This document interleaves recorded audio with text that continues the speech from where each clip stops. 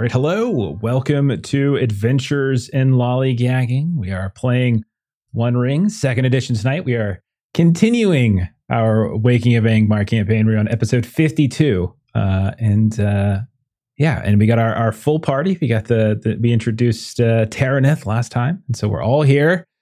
And we're about to get into a lot of trouble, I think. That's my suspicion, I think, as the events of last week. We have some friends that are in trouble that need help, but we also have a kind of a small-time tyrant to sort of meander and sort of figure out how to make it okay.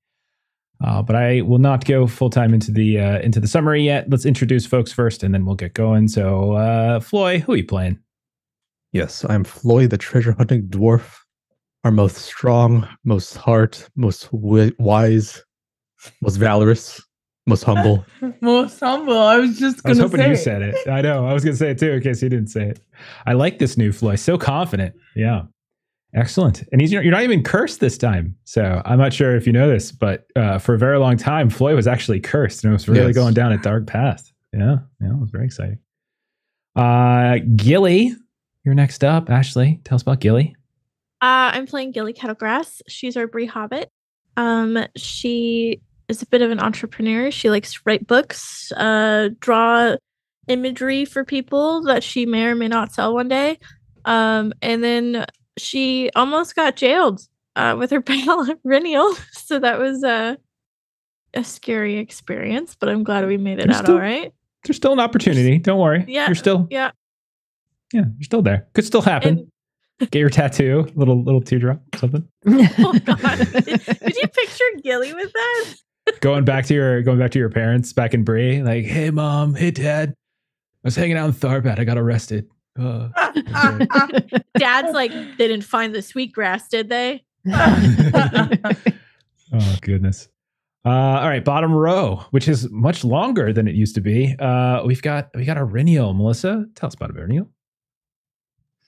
Arenial is our champion ranger of the north. In cold weather, she wears snowshoes. In warm weather, she apparently goes to jail and then tries to jailbreak some other folks. So we'll hope that the summer brings more successful ventures than last winter. Sure. I mean, we're nearing the end of summer as we're closing in on autumn. It's been 2 years, like we said last time, like about 2 years since the start of the campaign. So that's how long we've been with, at least with Floyd, Gilly, and Arenial. Daggett, probably with the party for almost a year, I would say. Getting closing in on a year, maybe 3/4 of a year. Speaking of Daggett, Stephen's let himself grow his beard out a little bit further. So, Stephen, tell us about Daggett. Hey, I'm Daggett. I'm the most lovable, friendly, trustworthy dwarf you'll ever meet. I may not come from a rich dwarven clan, but I can still swing a hammer and put back the ale. I am a captain as well, so that makes me the de facto leader of the group. It's interesting. No one else has a rank, so I guess by definition, you're highest ranking officer. Is that what it is? I really am. Yeah, the book decided it, not me. You know, it is true. I mean, you did pick to be a captain, so yeah, but someone had to. I mean, that's true. I mean, we didn't actually play like something like 40 something episodes without anyone being a captain. So I don't know. I didn't want to double up on classes though. And I already did warden. So no one wants to be a messenger. Okay. I mean, well, yeah, that didn't sound as good as captain. Government job, post office worker. Come on now. Messengers get told what to do and captains tell people what to do. So there's that little bit of tyrant in you. Got it. I understand. Yeah. Actually, that is one of my shadow path flaws is that I'm tyrannical. So yeah. That's funny. Mm-hmm. So as much as Stephen, you enjoyed being called Mr. Lawton, Mr. Stone in Blade Runner, I think now Arenial will just start calling you Sir Daggett, and that'll just be what you just are. Yes, sir, Mr. Daggett, sir. Or just Captain, my captain. Wow. And then modest. Yeah, I know, right? He didn't say most humble, so I guess he's not lying. Right. As we all know, that's Floy, as he's draped in treasures left and right. And then our newest member, we've got Taraneth. My turn. Tell us about Taraneth. Tereneth is a warden ranger from the north, and Aries' old drinking friend who she can only take in very small doses. So I'm excited to be around forever. Really? Well, it's really been a looking year and a forward. half. Yeah. It's been a year and a half since we hung out at Yule. So, And in like 2 hours, it's gonna feel like 4. It's like when you haven't seen your old high school friends for a really long time and you go back to hang out with them and you're like, oh, this is really fun. And then you're like, oh my gosh, haven't you But 10 minutes matured later, yet? yeah, 10 minutes later, you're like, You're still doing that? Oh goodness. Yeah. Oh, So okay. so yeah, that's Tereneth. Very excited. Okay, so let's dive into the summary and then we can get started. So last time around, as has been alluded to, Auriniel and Gilly were arrested, so to speak, and taken to the court of Master Gurnow. We are in the city, or the ruined city of Tharbet. That's where Auriniel was struck with a wonderful surprise as she saw a friendly face amongst the court. She saw Tereneth, dear friend. Tereneth was able to kind of get them off the hook by effectively vouching for Auriniel and Gilly, meaning that Tara's kind of on the hook if anything else goes wrong while they're there, and Gilly or Auriniel are responsible. But Master Gurnow did decide to release them. Daggett, while this was happening, you were kind of waiting around outside, and you heard a scream from the outer districts of the city.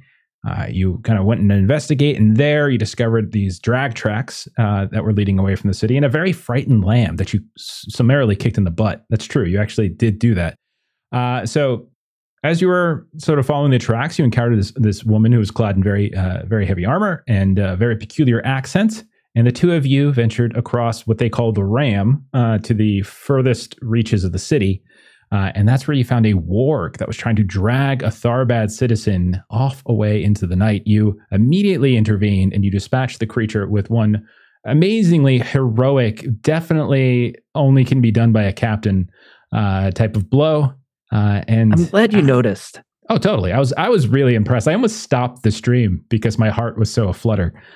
And afterwards, as you were looking, the woman was walking away and you saw her just like disappear before your eyes as she walked back, possibly one of those ghosts or specters that you've heard about before. Eventually, you all reunited back at the Bridge Inn. Tara was welcome to the party, shared some rumors and some knowledge about this huntsman person or individual or something, the wargs, that dark boat on the river, on the Grey Flood. In the morning, you all took the ferry across that Grey Flood to the south bank of the city, where you visited the Stone of the Two Kingdoms, because that's where Master Gurnow's justice is sort of carried out, either through pillories or through the gallows. There you found Thorvum and Thebe. You eventually were able to talk to them. They told you a little bit of their side of the story. They did, in fact, try to escape the city, but for good reason, at least according to them. Because Master Gurnow, in their view, overstepped the bounds of his contract. He basically confined them to the middle island, not letting them move around and only letting them leave if they were working specifically on the bridge. They had a couple ideas of trying to like trailblaze a way out and then maybe help the other crafters leave too, but they got caught. And so now they are here. But you did vow to help them, and we're going to pick up basically 5 minutes after that, as you are still, we'll say, in the square near enough to the Stone of the Two Kingdoms. You can see that tall pillar that is essentially the landmark here. There are a handful of people milling about. No one's mistreating the dwarves. There are some of the guards that are there, enough to send to see if anything happens. And I would say, Tara, you would also know that despite the relative, in some cases they might come across as being a little dumb or a little, they are quite capable, actually. They are very crafty, and they wouldn't be in control if they weren't. So they might actually be a little bit more capable than they might come across at times. Sure. So I will turn it over to you all. What do you want to do? So we're in a bit of a predicament here. We want Thebe and Thorvum to join us, but they've signed their contracts away to help the king here repair a bridge. Don't know how we can get them out without this place going under even more ruins. kind of wants all parties to benefit. Exactly what I was thinking, that we need to find something that they would want. There have been rumors of, and Daggett, you even saw these wargs and other rumors of, Tara, you were talking about kind of this onslaught from the south. Perhaps we could offer our services in protection to clear out some of this and supersede the contract. Trade for trade.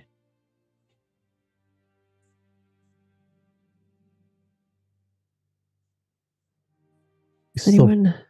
Still parts of the South City to explore if you wish, but I'm thinking we speak to this king again to make some sort of deal.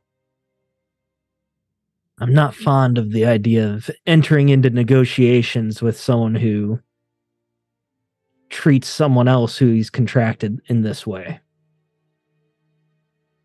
Who's to say that he wouldn't decide to change the terms of our deal as well? That is, I see the logic there. Whatever else Master Gurno isn't he's particular about at least coming across fair, if he is not actually fair. So that is something to keep in mind. Well, we're just lucky he has you here to defend him, aren't we? So, and she smiles at it. Actions do tend to speak louder than words occasionally. We could deal with the wargs, and that would help the family that we promised we would deal with that issue. And that could help get rid of it could possibly lead to that ghost ship that people were complaining of. And that would be another issue resolved. And so then we don't even have to enter a contract. We just do the work and then see if he'll trade afterward. I think so. I feel like the important thing is to free our dwarven compatriots. And if the bridge doesn't get built, then so be it. It is a building. It doesn't require harmed dwarves to build. Yes, we can act harsh, but this city still has innocent people in it. Merchants come by. It can be a thriving place. It's just plagued with complications. I agree, but I also think we must verse this one bite at a time. And I think the bite right now is to free the dwarves. At this rate, the bridge will never be built anyways. The dwarves are obviously unhappy. They won't continue the work under these conditions. So we could use that as leverage in our negotiation as well. He can see that he won't get anything out of their contract. Yes, and we have Tara here. I think she's watching over us anyways. I'm concerned about telling Master Garna that the dwarves may back out of the contract or may not fulfill their portion of it. That I do not see as convincing him to. He is not benevolent in any way. He is. And you can kind of see this look that passes across her face, and she sort of collects herself. He's pragmatic and a businessman. And what might work better for him is, as the Renial said, trade for trade. Where if we are able to do good under his banner, he at least appears benevolent. And we are able to help the people here. And she looks at Daggett, pointed, like, it matters not where the credit goes, as long as we help the people here. Would you not agree, Master Dwarf? Of course I agree that we should help them. I think you and I may differ in how we seek to accomplish that goal. Well, I think we might. And she smiles again. So do we want to continue exploration here in the southern areas, gather more information, and perhaps head out to tackle some of these dangers? Sounds good. We'll do as we please under our favor. Library.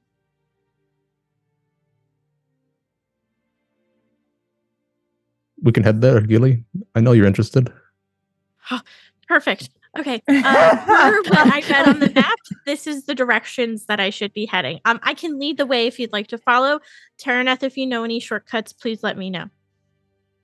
He's got like a tourist guide map with all the. Where's she find that? She is talking with Titus in she made her own. Yeah.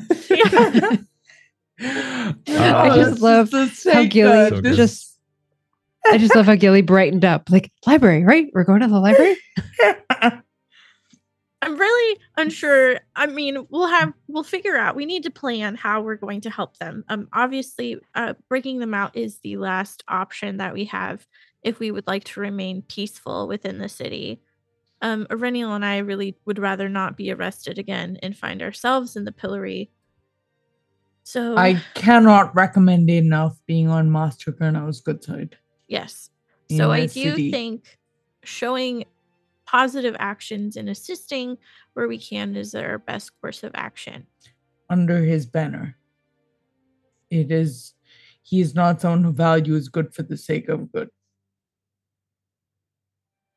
We can sell our good to his banner if he concedes to our point of giving us our dwarven friends. Fully agree. And if we are helped by the library or any other research you want to do ahead of time, then absolutely we should do that first. Okay, so let me draw your attention to the map again. That is both on screen and all the players can see it as well. So the south side, the south bank of the city is in greater ruin than the north bank. Most of the population is in the north bank, but there's still some people that are scattered around the south as well.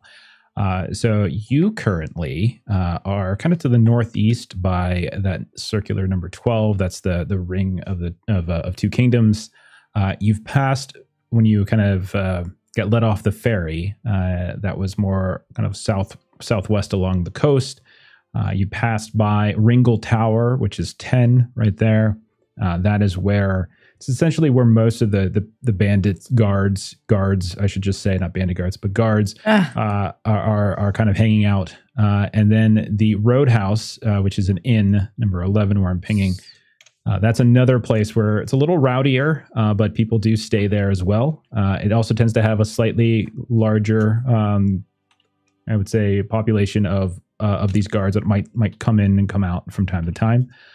And then the library is all the way off to the southeast. It's number 13 down there, which is near the causeway that heads southeast out of the city and effectively down this long road that eventually weaves its way to Gondor.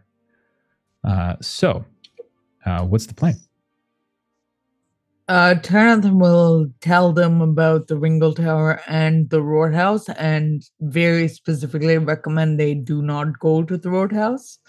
And basically, it's a cop bar. This is what she says to them. And if we want sustenance, if we want ale, I would either go back to Titus or find another place. We should not be seen lingering around the Roadhouse even.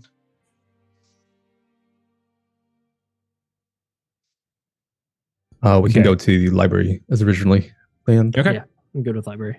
All right. So we'll say then you are headed kind of weaving back. You can see that much like the northern districts, as you're weaving through these ruined and overgrown streets, you can see that there's entire blocks that don't exist anymore. I would say Floy and Daggett, especially as dwarves, you can see the foundations of old buildings that are still in place, but the walls have either been gone to ruin or they've been salvaged and repurposed in other ways. And in their place, you can see that there are Well, it's vegetation. And in some cases, you see groves, like fruit groves. Daggett, just like the north side where you were wandering around a bit. There's some apple trees and such around here. There's berry bushes. You can see there's people who are milling about, kind of picking some from time to time. You can see that there are a handful of intact buildings where folks are coming out of, as if they're maybe living there. But you would imagine, and Tarek would be able to confirm this, that those are people who are citizens of the city and not people who have just passing through. And so maybe a few of them will kind of wave, but not be too overly friendly. But you see people coming and going. You don't see a ton of activity once you get away from the stone. You don't see a ton of like guard activity that seems to be localized around that site. But in the middle of the streets and the ruins and things like that, it doesn't really seem like they're paying too much attention. Eventually, however, you do make it to the library on that far southeast side of the city. Now, the library itself is, I would say, it is certainly the most prominent outer district landmark, because you are effectively on that sort of the outer cusp of the city itself. Not too far away, you can actually see the sort of the makeshift guard tower and the causeway kind of leading away. But it is quite large. You can see it's 2 levels, still mostly standing. And Floy and Daggett, especially, the architecture of this place, much like all this others, is quite significant. It's not in great condition, you can say, on the outsides at least. But there's definitely signs of flooding. There's definitely signs of wear, growth, mildew growth here and there, and other grime that has kind of covered some of what might have once been like this beautiful white stone. But when you work your way inside, and there's not like a large crowd or anything that is going here, what you then see inside is even in some ways more impressive. As the ceilings are high and they're vaulted, there's all these tiny little nooks and niches like all over the place, some of which has like this decorative carvings in the wall, some of which you can tell that the architecture in itself was probably the art of it.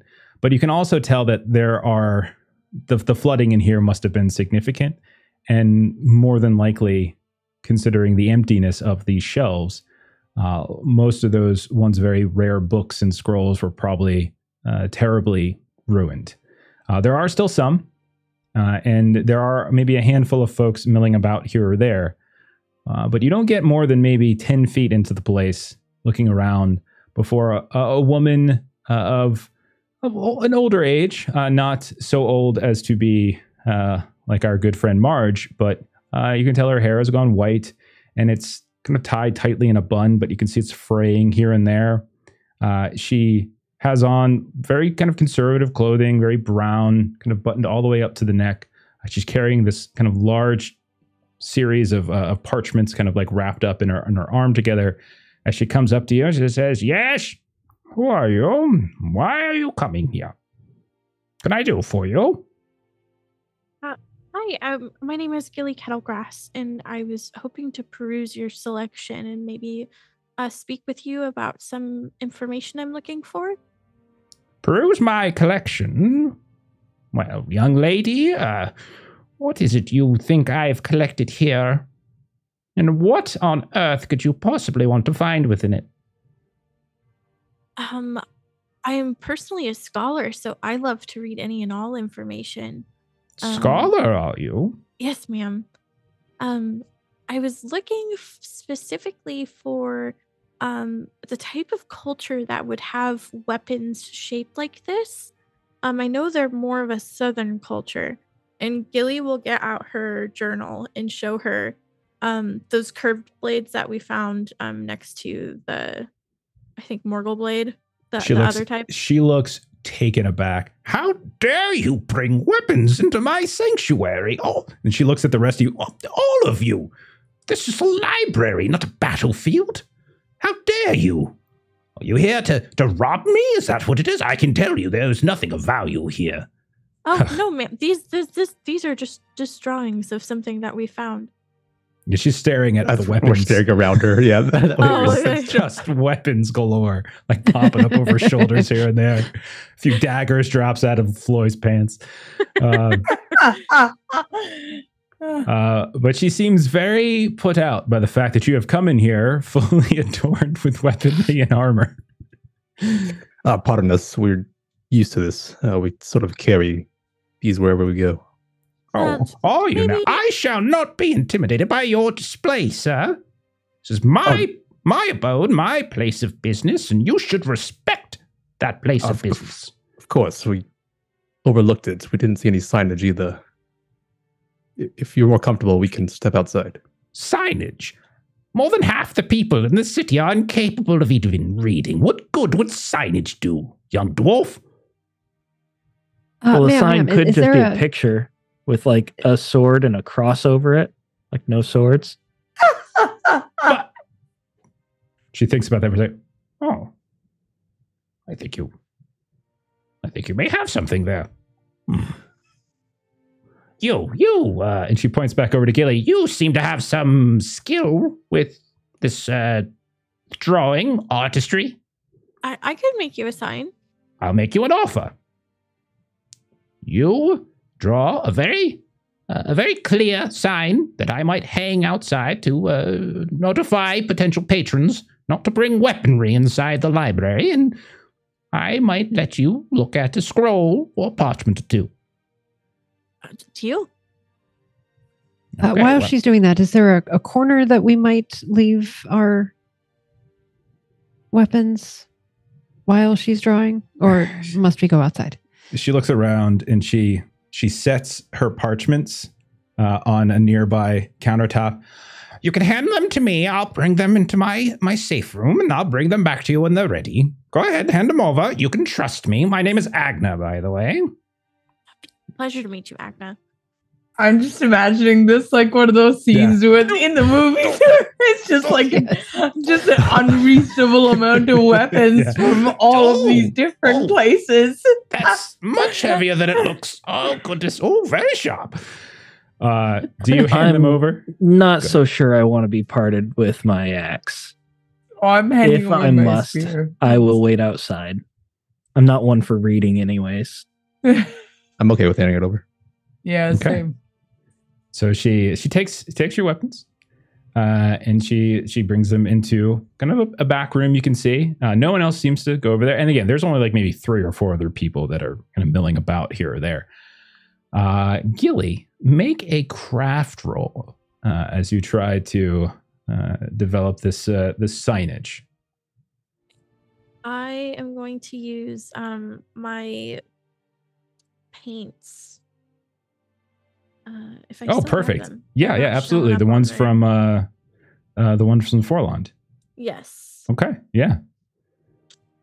Gift. Who knew? Who knew the gift from Lady Torlos would be used to make a sign? No weapons allowed. That's probably exactly what she was wanting them to be used for. I got a great success. Okay. So I will say a little time passes. Others can, the rest of you can do stuff in that time. It's going to take Gilly a little time. Were any of you looking to do anything in particular while Gilly was crafting this? Are we allowed to look at things before she crafts it? You can look around, but she's not going to necessarily help you. And you do see her very carefully eyeing you the whole time. Y'all kind of peruse and just look at covers and stuff, not really dig into them. Look at covers. I'm trying to look for like maps or whatever. Sort of similar to that. Roll a lore test. Look for something on the Huntsman.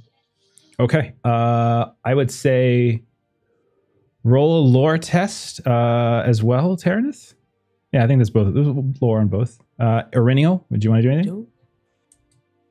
If I understood your description correctly, there are like carvings sort of in the architecture on the wall. Mm-hmm.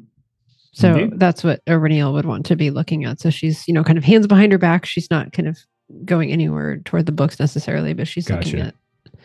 Okay. That. Hit a great success. Okay. I'll say, Irinial, you also can make a lore test if you're trying to interpret any of like some of the stuff you're seeing. Floy, you're looking for maps. Is that what you said? Yeah. I would say at a certain point you do find a section of the library where there are a number of rolled up parchments that are tucked away on a very high shelf. However, there is a wooden ladder nearby that you could potentially move to gain access. You do notice, as some of them are not necessarily wound particularly tightly, you do notice what looks like some artistry, some maps. You can definitely see the signs of topography and sort of borders and things like that that are indicative maybe of some maps you've seen before. Do you want to get that ladder? Yeah, I'm going to help myself out here. Get a ladder. You get 3 inches in the process of moving it before you hear Agna. I beg your pardon, dwarf? What do you think you're doing? Well, the parchments are high up and using this ladder to get them. Let me see your hands. I'll show her my rugged hands. These are filthy. Absolutely filthy. Look at them. When was the last time you washed them? Certainly not last night. I better go wash them. I don't want to know about your nightlife, Mr. Dwarf. There's a basin in the room that way. Wash them thoroughly. Thoroughly. I don't want to see a single spot on them when you return. And then, and only then, will I allow you to unfurl these most delicate maps, and only under my direct supervision. Is that understood? Very clear, yes. Okay, off with you. Taraneth, how did you do on yours? I just succeeded. 19 over 18. Okay. Sure. So you're looking specifically, so you're going through, this is probably going to take a while for you, as yours is more about opening up books, flipping through them a little bit, getting the stink eye from Agna, or maybe doing it when she's got her back turned. I'm wiping my hands on my doublet before, like when she hears her yell at Floyd. Counter to most librarian behavior, she is not quiet when she says these things to you, and it echoes throughout these very high ceilings. Just kind of uselessly, because her tunic is probably also kind of dirty.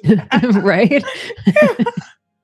I will say that you eventually come across a what looks to be kind of an older.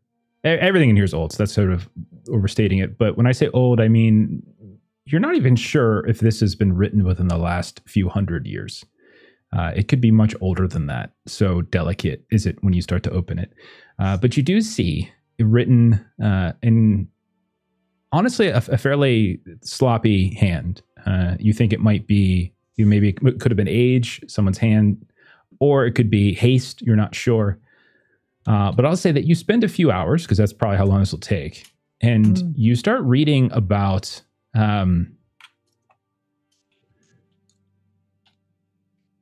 warg master. You think perhaps someone who there's very hushed terms, as you can tell that someone is sort of careful about the language that they're using. They don't want to name certain names, but they reference how for some time, and it wasn't even here, but it kind of plagued the coast many years ago, and then you can't even really get a date or anything on it. But there was someone who kind of plagued certain lands to the south. You think Gondor, possibly, where they had control of wargs. Like they raised wargs, they controlled them, and were able to sort of get them to do things on a whim, in a way that most wargs are, well, they can be trained to a degree, but never to this degree. They were almost like domesticated dogs in some fashion, like soldier-like. And the figure that sort of trained them not only was very adept at wargs themselves, but was much more adept at all animals. And in fact, was also, they weren't sure if it was the same person or it was a different person, but could control things like hawks and like Crebain, like those birds from Dunlin. And they had the ability to kind of send them out and seek them out and swarm them. They would return to him and swarm around him, almost like they just controlled it. There's nothing in what you find to suggest that this figure was ever killed. And in fact, there's actually kind of a haunting way in which this journal seems to end. where it's referencing like a village outpost. They're surrounding us, and then there's never another entry. So that's probably what you'd be able to learn. Thank you. Sure. Then, Arenial, you were looking at the carvings, trying to glean something of interest from it. What do you got? So I rolled a Gandhi and a 6. So that is a great success of 20 over 16. You actually see, and it's a little spotty because there have been some replacement stones here and there and others that have worn over time.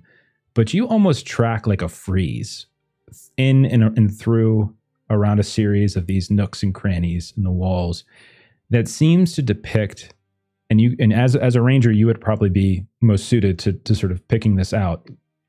What looks to be the kings of both the northern and the southern kingdom, so Arnor and Gondor perhaps, kind of coming together. You see what you probably would now recognize since you visited the stone of the two kingdoms.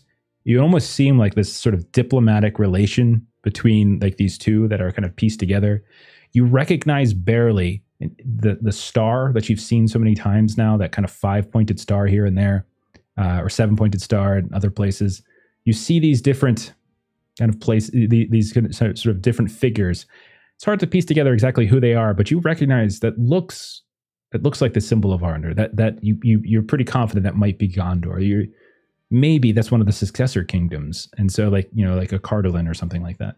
And so you just kind of track this narrative around that shows, that almost seems to sort of narrate Tharbad as this meeting point, this sort of diplomatic neutral ground between these two kingdoms. And you probably spend a not insignificant amount of time moving around the library to do so. Okay. And then we'll come back to Gilly. Gilly, how'd you do on that craft test?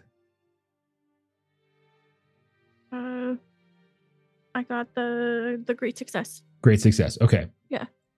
So at a certain point, after she's helped Floy get down some maps, after she has checked in with Terraneth, looked over her shoulder, making sure that Terraneth's hands are clean enough, she comes over to you and she looks. You kind of present this to her. This sign. What does it look like? Describe what it looks like to us. So it's kind of like one of those like wall scrolls. So it just kind of furls out, and then she designed it's a series of weapons, and she has drawn just like the typical red aggressive like no circle with like a line through it. And it's just like it's got an axe, a sword, just general sharp objects that they might have, and like so that they don't get brought inside. Very nice. Okay, she examines it. Wow, you seem to have some skill here with the parchment and the paintbrush. Very, very nice. I might have chosen a slightly different color scheme, but this'll do. This'll do indeed. Yes, perhaps we can get your other dwarvish friend who is lingering on my doorstep to hang it for us. Yes, you. I'm talking to you. And she's kind of pointing at Daggett through this vaulted entry into the library. And so Gilly will head over to Daggett. Could you help hang this up somewhere out here so that people know no weapons? Daggett would have been out on the doorstep, and he took his helmet off to use as a seat, and he would have just been polishing Block Fong. And you come out there, and he would just kind of look a little sad, like, I'm a little busy. I suppose I could. Is there no one else? I guess I could try. And like, no, I'll do it. I'll do it. So she's just holding it up. It's like not very far up on the wall at all. I'll do it. And I slowly start putting everything away, my oils and my rags and everything. All right, I'll do it. And I'll start hanging the sign. So while Daggett's doing that, Gilly return. And she says, well, yeah. Deal is a deal. Now, you said you were a scholar, did you not, young lady? Yes, ma'am. Don't think I don't know what you are. You're hobbit folk. Most of the folks around here probably wouldn't know that word at all. They keep I know a bit about child.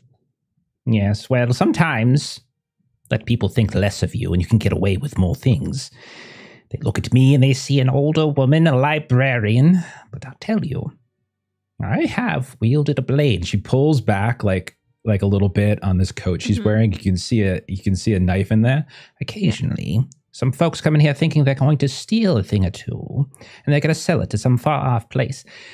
I've had to draw this more than once, and when I do, I can guarantee you, young lady, it has not gone back into my pocket without first having to be wiped clean from the blood of those hooligans. Do you understand? Yes. Yeah. Now, if you say you are a scholar, she looks around very carefully. She leans in and she whispers, I have perhaps not always been truthful about the entirety of what was recovered following the floods. And if you can prove to me that you are as worldly and intelligent as you claim to be, then perhaps I will show you some very curious books. Oh, I would love that. And so then she starts, and I won't do this because I won't subject you to this, Ashley, but then she starts quizzing you. She throws out a place. She throws out a person. She throws out like a battle. She throws out this historical event. All these things rapid fire, one after the other, and she's expecting you to respond in some way, demonstrating your knowledge of that place. So what I'm going to make this. Okay. Yeah, well, I was going to make it a roll. So it's going to be a roll to see if you kind of get access to her special vaults. It's going to be a lore test, which I know you're great at. However, some of this stuff is possibly a little beyond Gilly's knowledge base, because some of it has to do with the southern kingdom of Gondor. Yeah. And so while you're much more informed about, you know, Arnor and the successor kingdoms, Gondor is probably still very new to you. So I'm going to make this ill-favored. We still have audience dice and stuff if you wanted to use it, but you're welcome to. I would like to use the magical success by spending a hope of my Pearl of Celebrion. Okay. So Nice. are we still saying that like it's on the chain around your neck? It's kind of hidden a little bit, or do you produce this in some way? Yeah, so she's got like she does have like a chain that she wears, but she has a stitched pocket in the inside of her shirt that it hangs in. But obviously you can kind of see that there's a bump there. And so as she's thinking about things, she's like rubbing at this item, kind of like gently, like she's got like fabric on it, so she's not treating it entirely like a worry stone kind of, but like it definitely is like as she's thinking. Okay. So her eyes kind of peek up, but she doesn't get nosy about it. But at the same time, you can roll, by the way, to see if you get extra successes on top of it. You still have the magical success, so you're fine. We'll have to teach my trade about magical successes. There's certain times you can get them. I don't think rangers get anything by default. Melissa can double check me on that. I know that elves and dwarves and then certain magical items that they have accrued over the time have allowed them to essentially get. Right? Nice. Yeah, it'd be ill-favored. Yeah. Ill-favored. Okay, so then thank God I spent the point because I didn't succeed. Okay, you still got it. And she's like, oh, well then. And suddenly, she smiles, and she seems actually quite excited. Oh, well then, what a wonderful day this has. What a wonderful surprise. And your name? What was your name again, young lady? My name is Gilly Kettlegrass. Miss Kettlegrass, it's a pleasure to meet you. You may call me Agna. I am. She looks around. Well, come with me. And she wanders way into the recesses, and you're going past like some heavily damaged areas. Like you can see flood damage, collapsed stone. No one's around here. At a certain point, you see she like looks around. She reaches into this little cabinet. She pulls out what looks like a lantern, She lights it up and she kind of proceeds down this series of sort of stone steps that kind of seem hidden behind this rubble. She comes up to this very heavy, heavy door, and you think she's about to go to it, but instead she turns off to the side and she kind of looks back again. And then she just kind of reaches out, grabs this one piece of stone that seemed to be protruding out from a wall a little bit further than the others and pulls over this hidden door. And you can smell kind of dust pop up. And you can see there's a small room inside as the lantern light kind of comes in. There's a desk. There's a series of books on the wall and there's some shelves with scrolls and other things here and there. And she leads you back in. This is my private study. This is magnificent. Well, it is nice, I suppose. Now, I know you asked particularly about those weapons. I can tell you with great certainty that there are... I won't give you the full story, of course. That could take hours. However, there are people, not your people, perhaps your... Well, I'll be honest, they had the look of rangers to them, the humans with you. Their ancestors, perhaps. Do you know where they came from? Oh, of course you do. I'm speaking to Miss Kettlegrass. Well, I can tell you that the Numenorians is what they were called. Not all of them were as heroic and wonderful as some of the stories suggest them to be. There were others who went down a darker path. And some, much like your ranger friends, some still linger in some form till today. More often, they tend towards the coastlines, of course. They are a sea-bearing people. Further south, you might say. Not normally something we see here, but I have heard that Swanfleeters, oh no, I beg your pardon, Launders have, down to that ruinous place, occasionally seen them. They've been referred to, and I'm not particularly keen on this term, but I will use it here nonetheless, as Black Numenorians. Very, very dangerous folk. Some say that they are loosely tied with great evils. And she just leaves and lets kind of hang in the air. Yeah. Then Gilly will offer up where we had encountered the weapons and such. It wasn't very coastal, but I suppose there was rivers nearby that they were able to access. She nods. I have heard some disturbing rumors of late. Rumors of sails on the river. I go to bed quite early, of course, so I can't say I've seen them myself, but I have heard more than one. I even had one of Master Kernow's foolish sons come here looking for reshirts on behalf of his father to try to suss out whatever has been plaguing, apparently, the northern farmers. But sadly, they were unable to find anything because I do not have much to offer. That's not why I brought you back here, Miss Kettlegrass. No. Oh. I brought you back here for a different reason. Your dwarfish friend, the one who hanged our beautiful new anti-weapon policy poster. Yes. The weapon that he was sharpening, polishing, that he seemed so keen on keeping close. I have seen a drawing of it before. Have you? What do you know of this weapon? Well, I must return to the floor before your dwarvish friend, the one on the inside, ruins all of my maps. So, Angmar, I'm back. I washed my beard in there too. Don't get out! You're not supposed to be back here. Out with you! That was me returning to the top floor and not seeing her there. Oh, okay. You look around. I thought you suddenly appeared. Washing his hands this whole time. The whole time. Instead, what I'll give you is where I saw the picture drawn.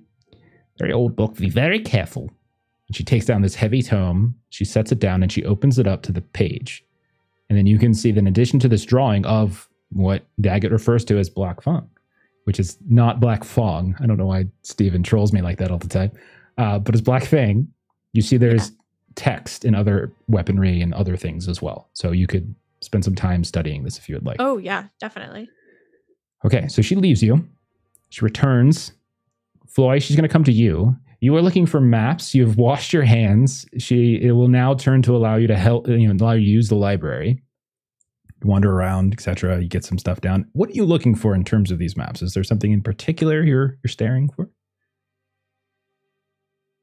Either if they're really old, maybe they're newer, or how this place used to be before it was destroyed. Maybe some routes outside of the city. Oh, okay. Like changes, like possible. Sure. I'll say that's I think with your success, I think you had a great success, right? I think that was right. You very much find a map, at least a layout, an artistically drawn, as opposed to like an engineering schematic. So it's a little bit more artistic, but it's nonetheless a fairly accurate depiction. And you can see all of those places that you've passed by that are ruins, that vegetation and apple groves are growing up in, or sheep are grazing or whatever. There are the buildings that were once there. It's a very old scroll, but it's nonetheless one that you're capable of unfurling. She'll tell you some stories about this here and there, and she'll kind of point out certain sections that were destroyed by the flood. She'll even kind of get very morose at that point as she starts talking about so much loss of life. It was quite tragic. And then she'll also kind of pull out some other maps of the countryside. And you can see that there are sections where like smaller hamlets and villages had formed here and there. And then she'll kind of point, unfortunately, that one, well, this one famine, this one flood, orcs, Dunlingdons. This one, they just abandoned it from drought. And she kind of just goes around, and all these little kind of satellite hamlets and villages that had once been popping up to the south side of the Grey Flood and to the north side, they're all kind of gone. A few of them, there's still ruins here or there, some more recent than others. Folks say that those who don't want to stay within Tharbad, sometimes they use the ruins of these places as shelter. Other times, about 2 years ago, I suspect it was, they had a very significant orc problem. I've heard rumors that we might be having one again, but about 2 years ago, there's a very, very powerful orc, apparently, that had been growing a very large army. And they used many of these old villages as hideouts here and there, and they would assault anyone who would seek shelter for the night there. So they would wait in these tiny little holes they dug beneath the foundations of some of the homes, and then when unknown travelers who were just looking to camp out for the evening fell asleep that night, well, the orcs would descend upon them, and by descend, I mean they would unearth themselves from below, and, well, Thurnau and his brother Murdoch, they were bringing several bodies back each day back then, but fortunately the army left. Things have been better, but recently there have been more. I've also heard, this is quite peculiar, and she starts pointing along. As you can see here, this road travels all the way down to Gondor. Also, you could go off in this direction more northernly to the Tower of Isengard. It's a very powerful wizard named Saruman has been living there, well, as far as anyone here knows. However, this area, she kind of points again, Dunlands, there's a human people. Now, most of the time, we here in Tharbad haven't had to encounter them much. They stay further south, and it's more of Gondor and Rohan who have to deal with them than us. But recently, Murdoch, one of the sons of Master Gernau, has said that they are increasing in activity. We have seen many merchants kind of come up the road here and be accosted. Not killed, thankfully, which is honestly the only difference between the orcs and the Dunlingdons at this point. Is some, their lives are kept, but the wealth is gone. So, there you have it, my young dwarf. Is there anything else I can help you with? Yeah, I'm a bit curious. I'll sort of trace the map towards the north where we entered, or we tried to enter. Where we landed, forget his name, but that weird guy was talking about the huntsman in that tower. Sort of in that location. Gerwin? Oh, well, there was time. Most certainly. This was long ago. Successor kingdoms. The Cardolin, one of them, built a handful of watchtowers along the road at the time. However, plague, and other dangers. When the war with Angmar came rushing through the northern kingdoms, has left, many of the princes of Cardolin died out in this way or that, buried in the downs here, and she kind of points to the map. And as far as I know, no one has really maintained the road, let alone the watchtowers along the way. There were some very close to Tharbad, in fact, that, I suppose when I was a young teenager, they harvested for its entire stone, took it all the way down to the nub, and brought all the stone back here to repair. Most likely that's what it was. Thank you. It's a good map. You cannot keep it, if that's what you're asking. Of course not. I'll have Gilly retrace some of this. Trace? No. The chances of ink bleeding through the page in the parchment onto this map are far too high. And as much as I love Miss Kettlegrass, and you would be right to call her Miss Kettlegrass, she deserves your respect, young man. I will not allow her to do it. If, however, she wants to produce her own copy by looking at it, then I will, of course, allow her to do that. But she is busy with far more important matters. You say so.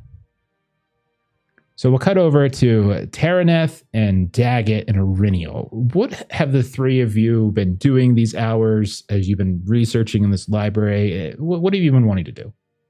Anything. You guys go first. I have been compiling my huntsman notes and everything else. So you guys I would say first. Probably after Iriniel looked at the kind of the architecture and kind of got that whole story. Iriniel would probably actually go over to Tara, and just kind of poke her head up over your shoulder and just say, "Good reading there." Yes, I think it's a journal, not like a formal book. It looks like. Well, I mean, you know what I mean. Well, journals are much more interesting. Like the journal that Gilly's writing, I trust that so much more than a book that someone decided that was their truth. In that case, you might find this one particularly interesting. And Tara will show Ari some salient bits about what has just been found. Specifically about raising and controlling wargs in almost a soldierly way rather than just general domesticated animals, and also person being really good at controlling animals. And Jeff, I need to ask a meta question about the world at this point. Our ranger ancestors, as a people, are rangers known for being particularly good with animals? Like, is that like a not thing? Necessarily. Okay. Not necessarily, no. Okay. I guess what I'm getting at is if I came across that description with something kind of ping as like, okay, that's reminding me of something. And how'd you do on your lore test again? What was it? A not great 19 over 18, just a hair.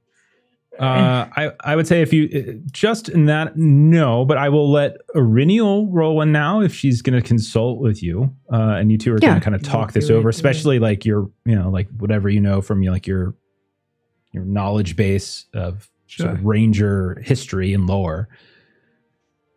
So yeah, Iriniel, you can roll that lore test if you want. All right, let's see.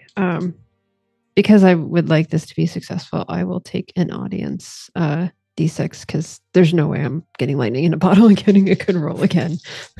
Not with that kind of attitude. Yeah. All right, let me do math. 9. Great success.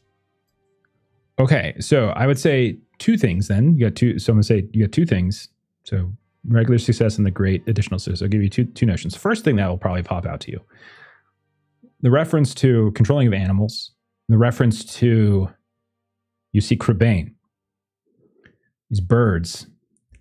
And your trip, your journey, and it might be coincidence, might not, but your journey from the Blue Mountains all the way to Bree and then southward to Tharbad was fraught with various encounters with birds. And while some of those are probably perfectly explainable, there were a few moments where it did feel as though you all were kind of being tracked or followed or hunted or watched by what appeared to be a flock of dark birds. And that is, in fact, what those are. And they're specifically native to kind of this Dunland area. They're not necessarily like ravenous or going to hurt you, but they're more kind of spy birds. And a swarm. Sorry, man. What did you say they were called? Crebain, Crabane. Thank you. So the second thing. Sorry to interrupt. Oh yeah, no worries. So the second thing, Aurinial, I would say, is that with the discussion that you had with Tara, with this person, you also have, I think you might have been one of them, at the very least others have. You saw this individual, this huntsman, and as you're kind of bouncing these ideas with Tara, like when you saw that one figure by the Beranduin, a year and a half ago maybe, that you all witnessed, you saw these dark sails, you felt like this sort of nauseous feeling kind of overwhelm you all. They looked at you in a way that seemed otherworldly in some ways. That kind of green blue lantern, just the way in which the rot around the ground, like you saw suddenly the sort of the expulsion of like worms coming up out of the mud on the riverfront. The immense power and control they seem to have over these creatures. Then the Morgul blade. Things are kind of starting to add up, and you're probably getting very, very concerned. Your heart's perhaps starting to sink about what this could actually be. And maybe it's up to you whether Aurinial, if you think this is how Aurinial would handle it. But the idea of this being one of the chief of one of the higher ranking sort of captains of the great evil of the land of Mordor. Nazgul, perhaps? Or maybe something less. Hopefully something less. Yeah, Aurinial definitely sort of, kind of as we're talking, she just kind of gets pale. And just, Tara, I'm so very happy to see you, but I fear that I've put you in quite a bit of danger. Putting all of these pieces together, we have been beset by these birds our whole travel down here, and now you're with us. Harry, we have stood against the servants of the shadow our whole lives. There's nothing you could have done to make things worse for me. Will stand by your side, and I know you will stand by mine. I don't doubt your battle stories. I've been in awe of your stories that you have told, and you've helped me with mine. The battle ahead. Tara's actually like kind of flushing. Oh, and just Aurinial, just if there are. Is this a library that might have a chair that she might actually sort of sit down on? There are seats here or there and benches and things like that. Not all the furniture is in great condition, but yeah, there's plenty of that. Okay. So I think she would sort of physically just sort of literally need to sort of take a load off and just... So seeing the sort of obvious visible reaction to something, Tara will go and sort of kneel in front of her and make sure that we're still at eye level. That presumably Ares as tall as Tara is, and and well, are you all right? This is a work master. Certainly, there is trouble whenever there's a pack of servants of the shadow, but if anybody can handle it, it is. I'm sure. I could not handle it all, so I am grateful that you are here, but I sense something else troubles you. And Aurelian will just sort of sigh. And if you recall, when last we shared drink, we had a member of the group that I had told you about, and you've met Gilly and you've met Floy, but we had an elf with us. Yes. At the time. And she'll kind of go into detail about the trip to Angmar that has come after we last saw each other, and leaving Sorendir there and coming back to try to gather more warriors for the battle. But Tara, not a day goes by that I don't fear that was the wrong choice. And our fellowship has grown again. And just sort of look around for Daggett and not see him. And now with you joining, it's just a lot. And Tara will do the only thing she really knows how to do in this moment, and kind of look at Ari and ask with her eyes, like, is it all right if I hug you? And Aurelian will just kind of bow her head a little bit and rest her head on your shoulder. Tara hugs her. And I think they just embrace as friends for a minute. We'll fade from that, and we will visit Daggett. Daggett, you spent some time with Black Fong. You spent some time. Black Fong.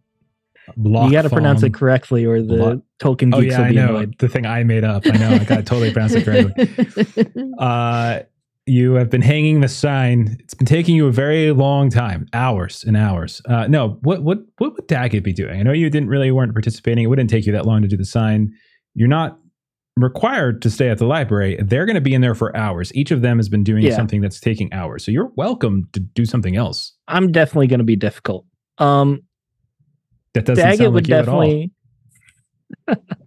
He would definitely be putzing for like an hour or so, cleaning the axe, making sure the sign is level. And then he would just start getting a little bit bored. Daggett doesn't really care as much about the lore of anything that's not a dwarf.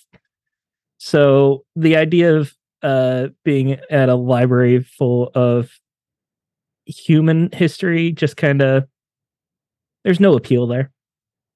So after hanging out outside, we're pretty close to the gate to leave the south side of the city, right? Absolutely, yeah. I'd assume there'd be a lot of traffic.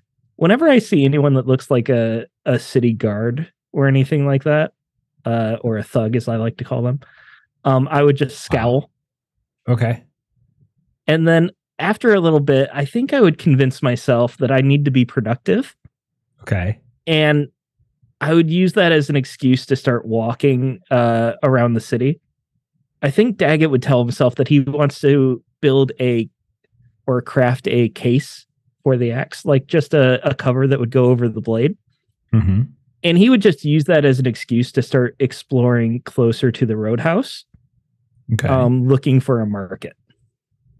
All right. So you are right on some fronts. I would say the traffic is not extraordinarily heavy, but you do see it's not a trickle, but I would say there's not a ton of people. You do see several of these guards, and you scowl at them. A few of them even consider maybe coming over and giving you a piece of their mind, but it does seem as though they are on a task. As one thing you will observe is that there's maybe about half a dozen or so of them, led by what looks to be like a relatively young man, maybe a little older than Irinial, but couldn't be too much older than Irinial. And you can see them kind of marching out with sort of these grim looks on their face, and like he's kind of shouting orders and saying people like, leave the dwarf alone. We've got more important things to do. Yes, sir, Mr. Murdoch, yes, sir. And they kind of start moving out the causeway and kind of down southward. Eventually, you head over to the road. They're leaving the city then. They're leaving the city. Yeah. You head over to the road inn, and you probably get there. It's midday-ish, probably lunchtime rush. So there's probably a not inconsiderable amount of folks here. I would say maybe a third of them look to be part of these guard folks. Maybe 20 folks there entirely. And whether you want to go inside is entirely up to you, but there are, much like the Bridge Inn, tables and such outside, people coming and going.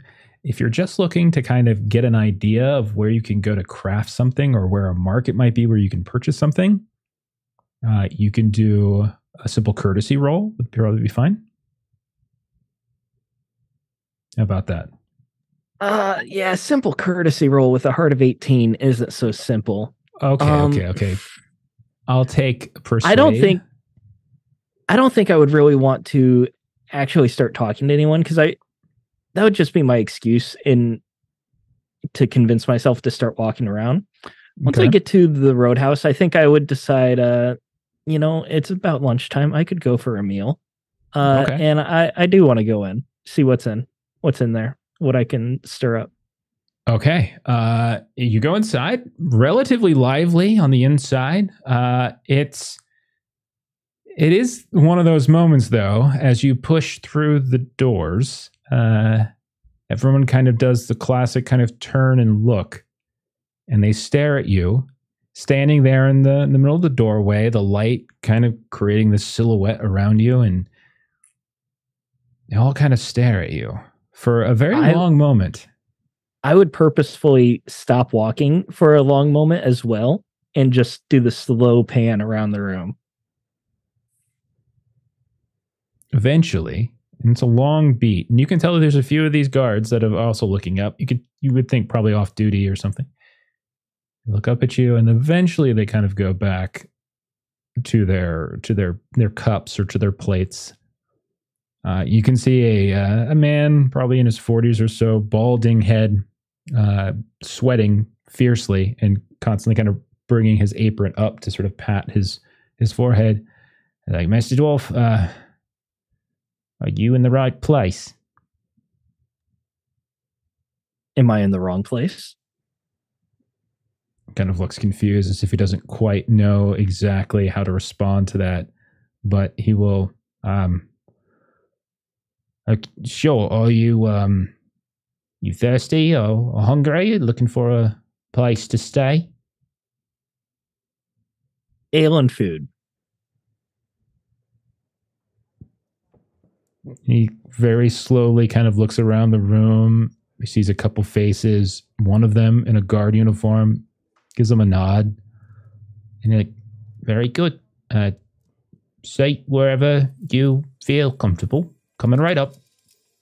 I would want to sit somewhere like towards the center of the room too, where everyone can see me. Where you're surrounded? Okay, got it. Yeah, exactly. All right. Yeah, totally interesting. Okay, so yeah, you sit in the middle. Conversation streaming around you. A couple moments go past, and the man returns. He's got a big old tankard of ale. Sits down in front of you.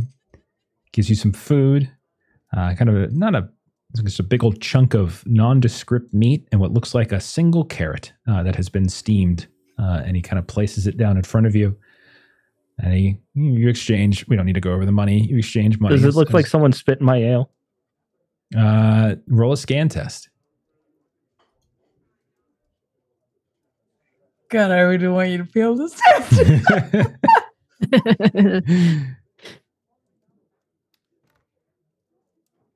Just barely passed. I got a 15, but one of them is a 6, so it's a great success. Okay, the head is coming down on it, and there is a little bit of white residue and such that's at the top, but you're pretty sure it's just foam. You're pretty confident. I'll take the risk. I would have drank it anyways. I just wanted to know. Okay. Take a swig.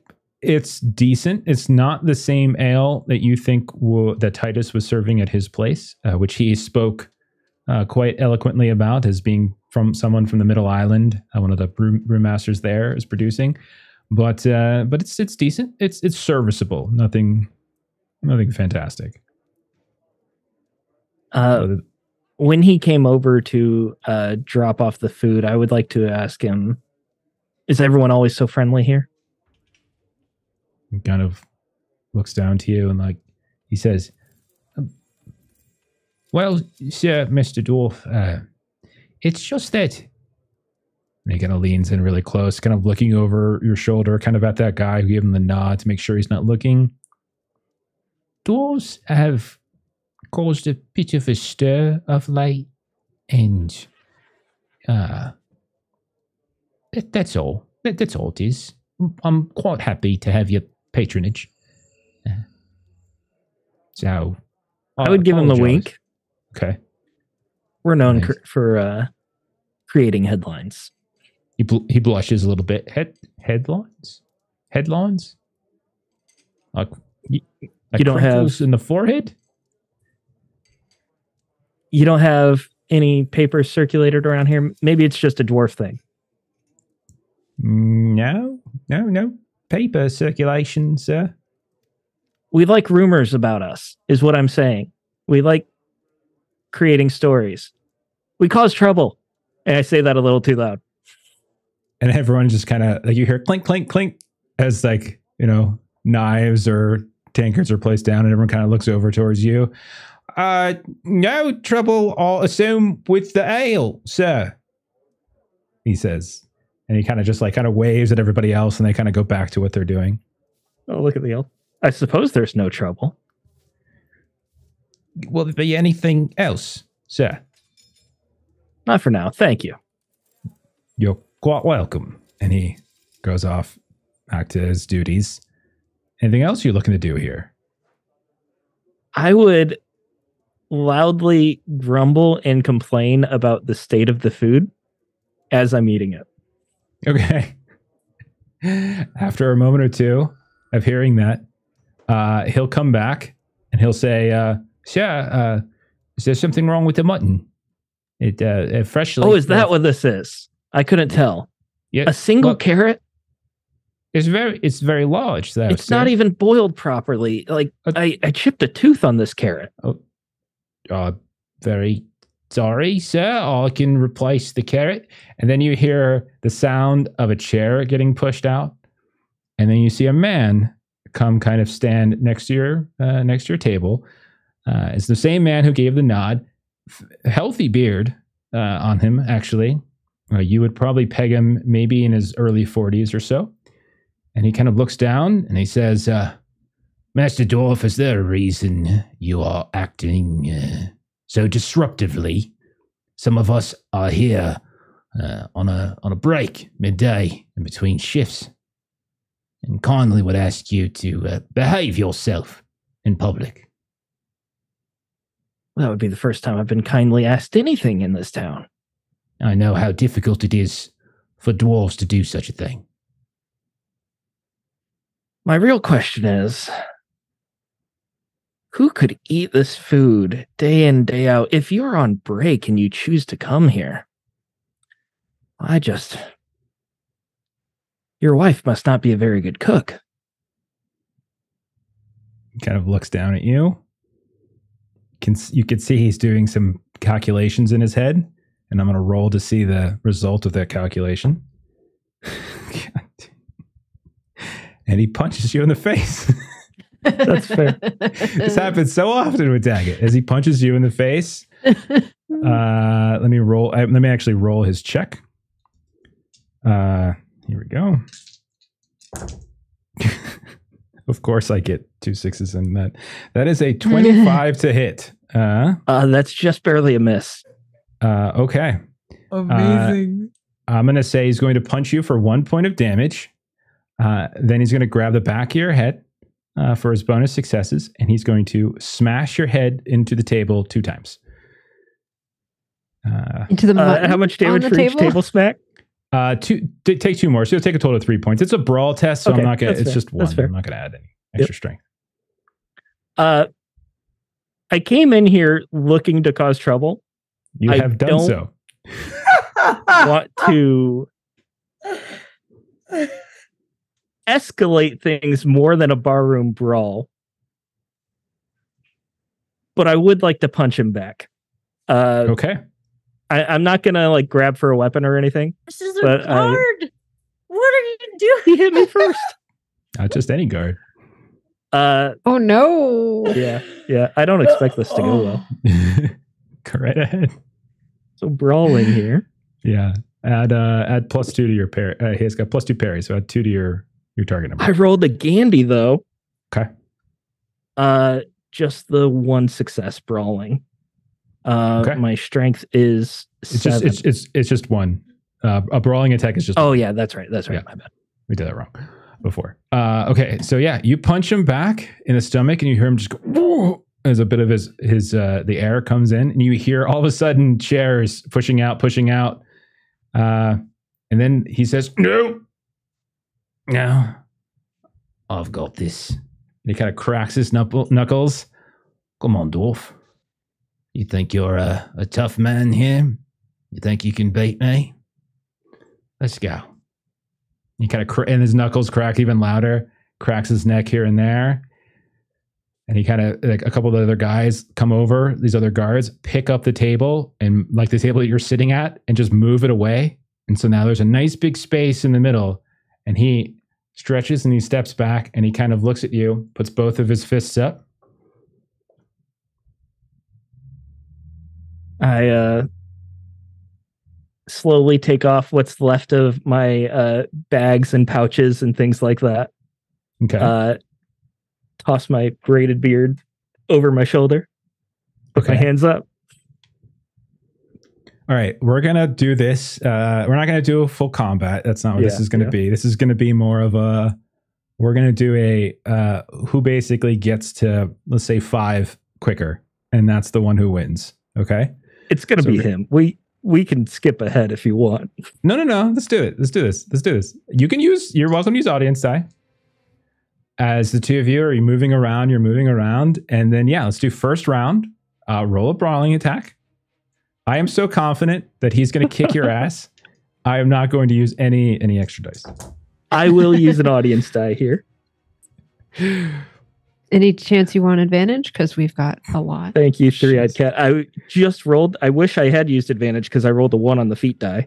You said +2 parry? +2 to his parry. Yeah. Very good at I would have made it if he didn't have the parry, but no. Well, I rolled a 26, and I also got an extra success. So he's up 2-0 after round 1 on you.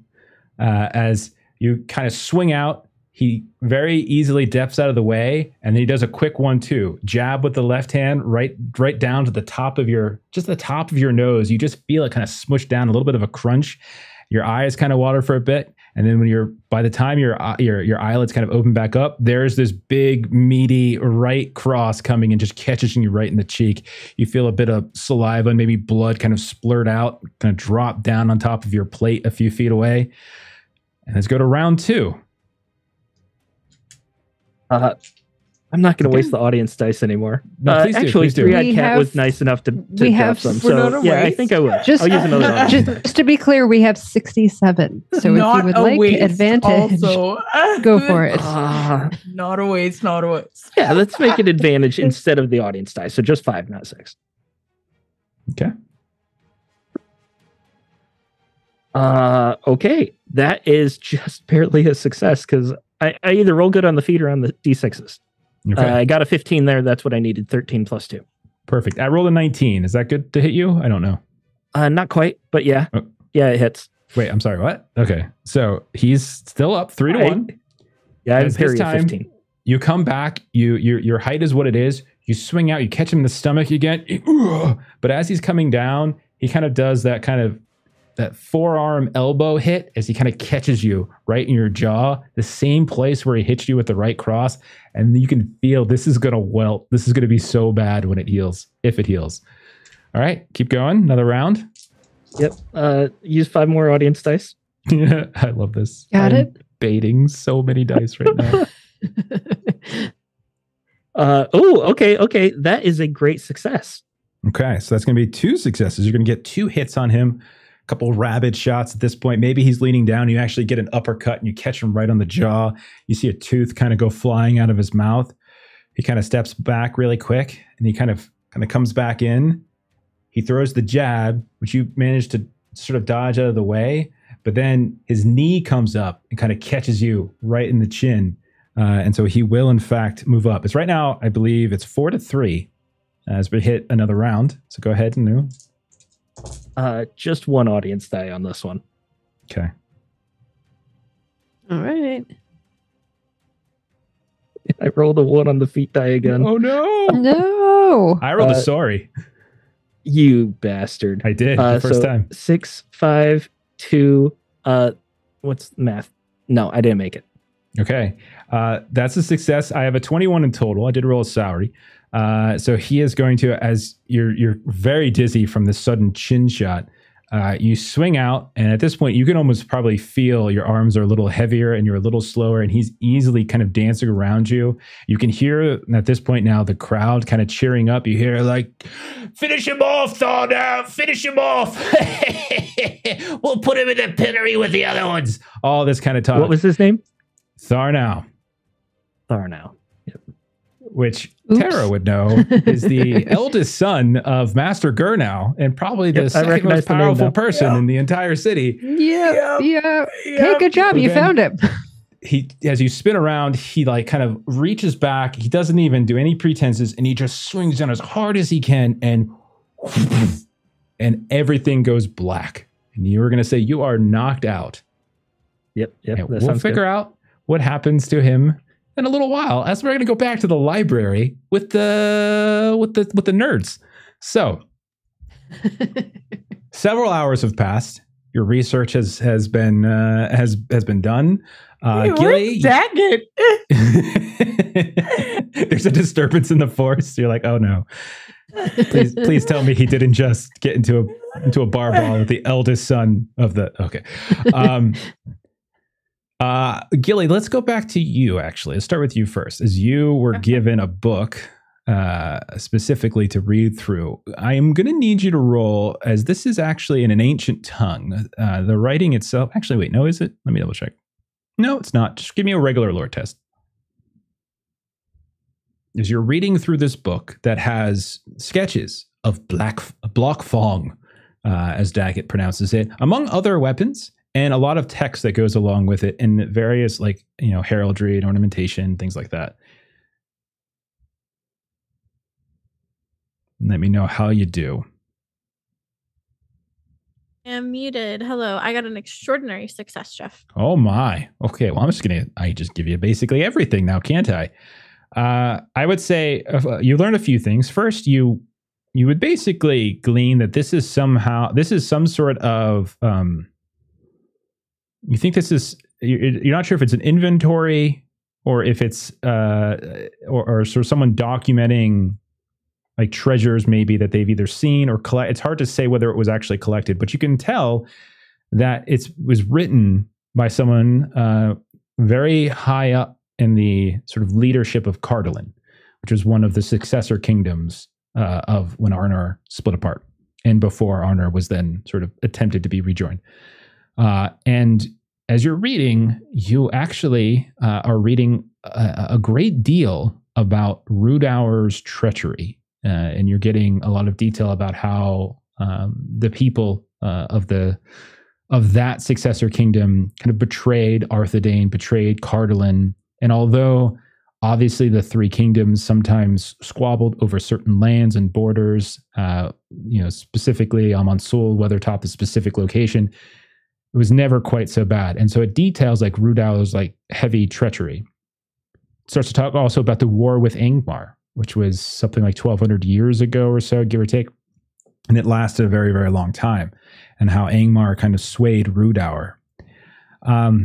And as you're kind of getting into what looks to be some kind of like inventory or some sort of documentation of weaponry or used by certain like lieutenants or noteworthy champions of Angmar's forces, that's when you come across this entry for Black Fang. And there's a name that suddenly stands out to you because you've heard this name before. Gulfane, a weaponsmith, apparently, of some kind, or weapon master. And because you got an extraordinary success, I'm going to give you everything, who was actually, much to the great shock of those in Cardolan who were documenting some of these battles, was a dwarf. A dwarf who, from what they'd learned, for some reason, unknown reason, had betrayed his people, and had essentially, for some reason or another, aligned themselves with Angmar, with the Shadow. Now, there is like a section that suggests that for at least a brief period of time, this weapon was actually in the possession of either Cardolan or Cardolan princes, or perhaps a Rudauer keep. You're not sure. It was like kind of locked in a vault somewhere. And that said it was probably crafted by this man. And is believed to have been forged in the fires of the Grey Mountains, perhaps even Gundabad itself. And there was apparently something with fascination with dragons, as reference to like, it was specifically taking the scales and teeth and bone of dragons that were kind of like youngling dragons on a place called the Withered Heath. I don't think you would know that term necessarily, but you can look it up later. And that this apparently kind of caused some sort of assault by these adult dragons, almost as like revenge. And so like Gulfane's entire sort of grouping, like his clan, his family was kind of attacked or wiped out by this revenge by these dragons. But somehow he kind of escaped his life, or he escaped with his life. And that's sort of where his treachery began. And so it's just kind of this long story. And then it kind of occurs to you, Gilly, that basically everything that Lottie's people were doing, where they were going around, they were finding old keeps, they were finding old towers and castles of Rudauer, of Cardolan, of Arthedain, and they were going through vaults and they were looking for things. And maybe they discovered the place where this weapon was actually being held. And so I'll say that is what you're able to, that is everything. You got everything there. Wow. I wasn't prepared to tell some of that, but some of it, you got it all. Okay, cool. And I would also say, like, you do recognize, again, there is that sort of craftsman's like symbol kind of etched into it, like a maker's mark, basically, which we've talked about before as a way of connecting certain things. Would Gilly be able to put together that this might be like a cursed object, just because of the history that it's had in our? I will say extraordinary success, and you asking the question, there's no way you can know for sure, but your suspicion seems a reasonable suspicion. Okay.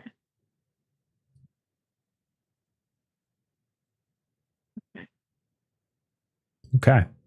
So we'll kick back then to Floy and Auriniel and Tara, who are in the library proper. Was there anything else you all wanted to do while you were here? Nothing for Tara, thank you. Okay. Floy or Auriniel, anything more you wanted to do in the library? Maybe one last question about the river here. I think you just mentioned it doesn't really flow. Is it? Or does it? Okay. I'll answer in Agna. Well, okay. It flows. However, the river of the Grey Flood. Many years ago, long before I was even born, and there were much larger ships that were able to go up and down the river in various ways. A great source of trade, civilization. Many folks from different places converged here. However, the river itself does need to be dredged from time to time, and that is not something that Master Gurnow has yet decided to do, nor does he honestly have the capacity to do so. What this means is that there is all manner of rubbish and vegetation and other things growing within the river itself. It's not a very clean water nearby. I would recommend you probably boil it before doing anything with it. But smaller boats that do not have particularly deep holes, and flat-bottom boats as well, can pass by without trouble. It's why you don't see many. And at the end of her statement, my stomach rumbles. Oh, pardon me, because I'm hungry. I could go for some mutton. Well, I have none, so I do not allow food in the library. I do not want grease on the pages of my treasures. Oh, of course. You have to make another sign. Hawk, I have an idea. A no food sign as well. Yes. Miss Kettlegrass. And so after Gilly does that too. Erinial, is there anything else you wanted to do? Okay. I'm good. Gilly, anything for you? Gilly would reach out to and see if there's anything that she can recommend for like purifying or removing curses. Oh dear. I will tell you that with an extraordinary success, you don't know anything any more rolling. You can peek in some of her other books, none of which seem to have the same sort of subject matter. Okay. I will tell you that the answers to those questions are not found here. Okay, and that's just what I wanted to just make sure there was nothing that there might be. I would say there's nothing in her little secret library here that seems to suggest it. Nothing in the book that suggested it. There's really nothing in that book that suggested it was cursed. Like people were saying it was like a weapon of shadow and like it was, it was something of great evil. If they could destroy it, they would. Yeah, from like Gilly's interaction with evil and such. Well, yeah, I mean, and plus Floy had a whole situation. So I think it's a perfectly valid question, but the answer to that's not here. Okay, cool. Thank you. Okay. So we'll say all of you then, with the exception of Daggett, reconvene outside the library. Several hours have passed. There's still a few hours of daylight left, maybe 2. It's probably middle of the afternoon. Daggett is no longer on the steps. What do you guys like to do? Did he tell anyone where he went? No. Where might he have gone? I don't know. I suppose it's lunchtime. He may have gone to get some food. You can wander back. Maybe we'll spot him. Yeah. Okay. I'm sure he listened to my warning about the roadhouse, so we totally don't need to check there. I'll say when you start wandering around, you can roll. We don't need to roll anything. You start wandering around. If you're hungry specifically, if you're going down the main thoroughfare that kind of heads back towards the ferry, you will see kind of a crowd, a small crowd of about 5 or 6 people that are huddled in an alleyway outside of the roadhouse. And you see many of them are laughing. What would you guys like to do? Does Tara recognize any of them? Are they friendly? Maybe 1 or 2 could be a guard. Maybe, let's see, friendly. Sure. There's maybe 1 person that you recognize. Maybe you've had a drink with them at the Bridge Inn or something before. Sure. Can we see what they're laughing at? So, sorry. If you want to look for what they're laughing at, you peek around. It's not hard to see. But you see that laying in the ground of the alleyway is a lump, a very familiar looking lump that you all would know as Daggett. Oh, no. And Gilly will just and quietly say to the group, Daggett? That's Daggett. What did he go and do? Looks over, it's like, that's okay. I know one of those people. Let me go talk to him. And let me see what happened. And Iridial's going to kind of look at Gilly and look at the guards, and Joel just kind of hold back just a little bit, since we sort of just got the whole talking to about not causing trouble while we were here. Well, yeah, and Gilly will kind of grab you anyways, and because we didn't really talk about what I discovered in the library. I'll tell you more later, but I think his weapon is cursed, like Floyd's armor was. Oh, well. So we just need to keep an eye on him. From over there, though. From over there. Okay. And so she'll just kind of lock her arm. The two of you step a little further away. Terrence, you're getting closer to you're going to get close up. Floy, are you doing anything? Yeah, I'm going to peek around the corner for a bit, wait for Terraneth to sort of chat him up. Okay. To get an idea of what they've done. Okay, so Tara, as you get closer, you notice that in addition to there being a Daggett-shaped lump in the ground, you notice that, they've decorated him a little bit. As you see, various pieces of produce and mutton have been affixed to parts of his body to accentuate things. His ears, his eyes, his nose, etc. You can see that there's all sorts of like sheep wool that is kind of patched here and there. It's not like it's like a mild tar and feathering. There's like grease, and then there's like sheep wool that's been sort of fixed here and there. You can see that his beard has kind of been sort of decorated with what looks like just grub. And now that you're here, oh boy, it smells, and it smells much like sheep shit. And you can see that it has. It's not. You're not sure if it doesn't look like they smothered it on him or anything, but it looks like they just sort of threw him in the alley. Sure. And the alley just happens to have some sheep shit around. Sure. And people are just kind of laughing at him, and you just hear like kind of. He thought he could fight Thon now. What kind of moron comes in the middle of the roadhouse, picks a fight with the toughest guy in the entire city? Oh, goodness. Oh, hey, Tara, look at this one right here. Oh, my goodness. You missed it. It was it was hilarious. You don't get that kind of entertainment all that often, but I'll tell you. Whew. What happened? I'm just going to say it. Braun, what happened? Oh, well, it was great. There we were, eating an early meal inside the roadhouse, and this dwarf comes in, stands in the middle of the doorway for like a half a minute, staring around like he's some sort of lord waiting for someone to come see him or escort him to a proper place to eat. Then he gets down there.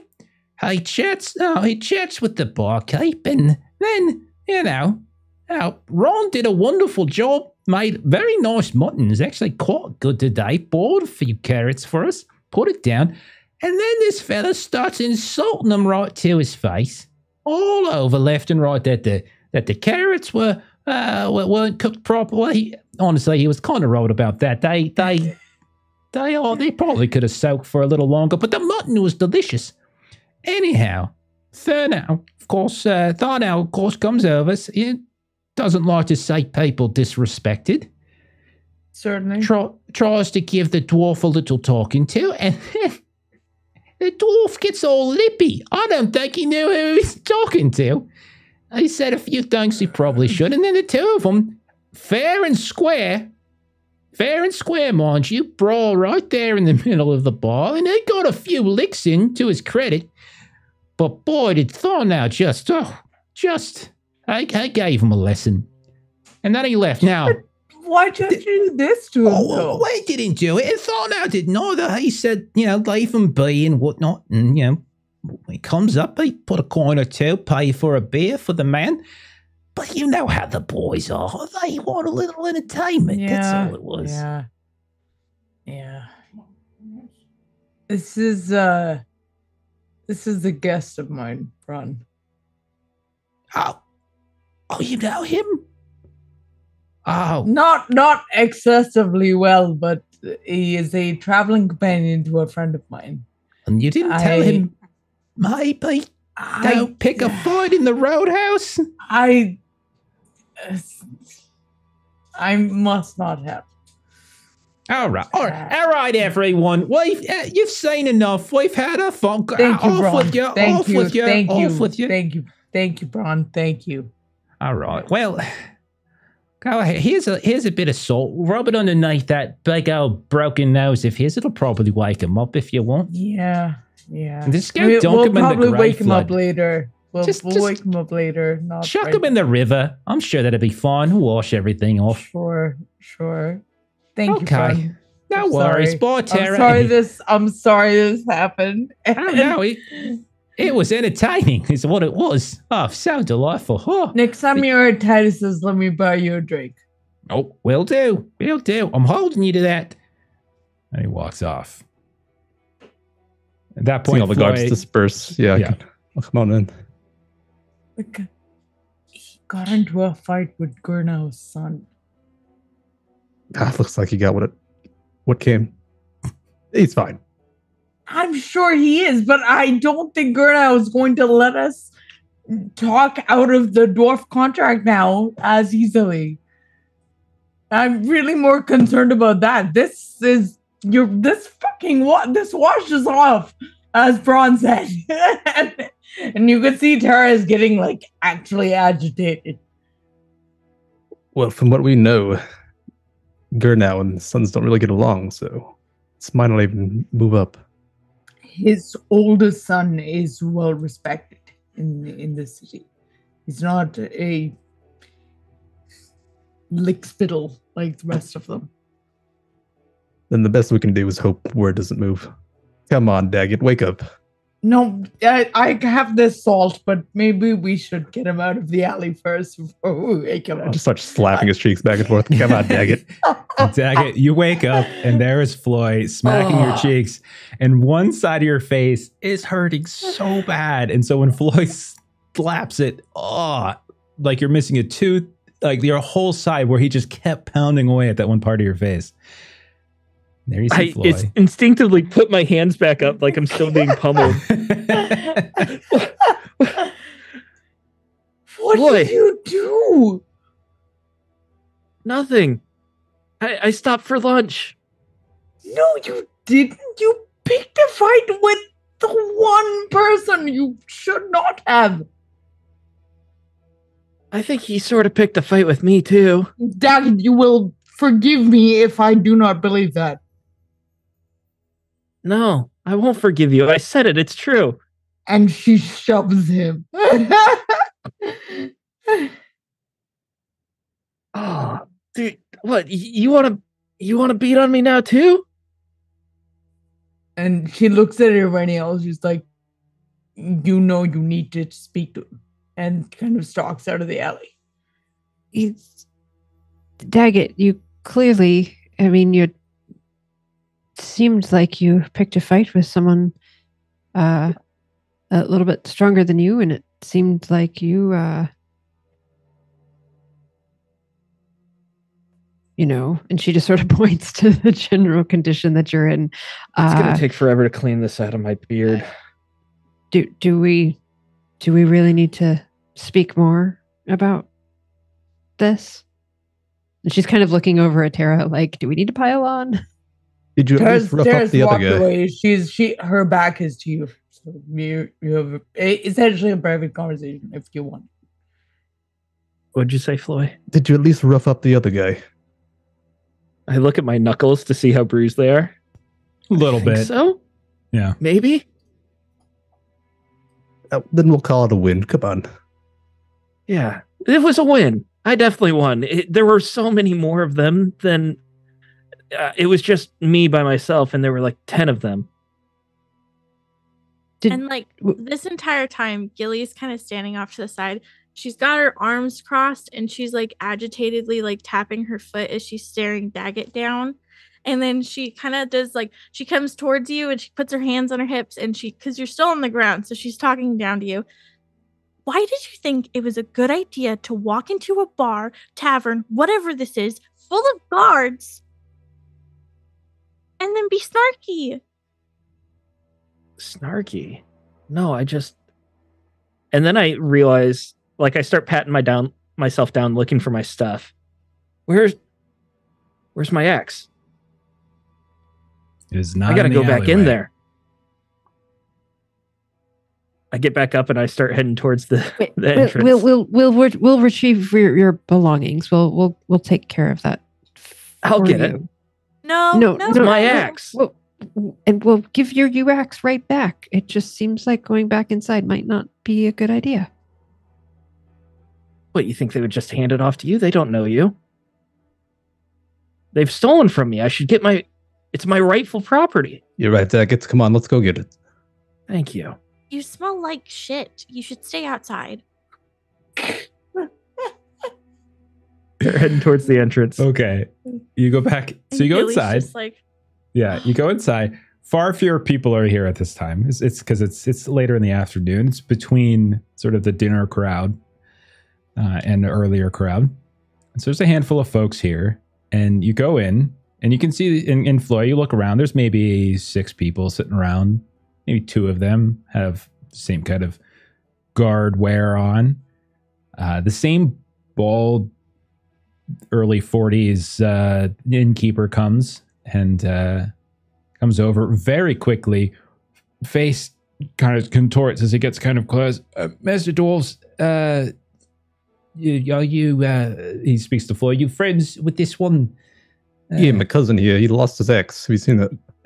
We've got his things, don't worry. Tharnell specifically said to keep him safe. One moment, please. And he kind of goes back into the kitchen. He comes back out. He's got like a bag. He's got your axe. He kind of, here you go. I'm very sorry the carrot wasn't to your liking, sir.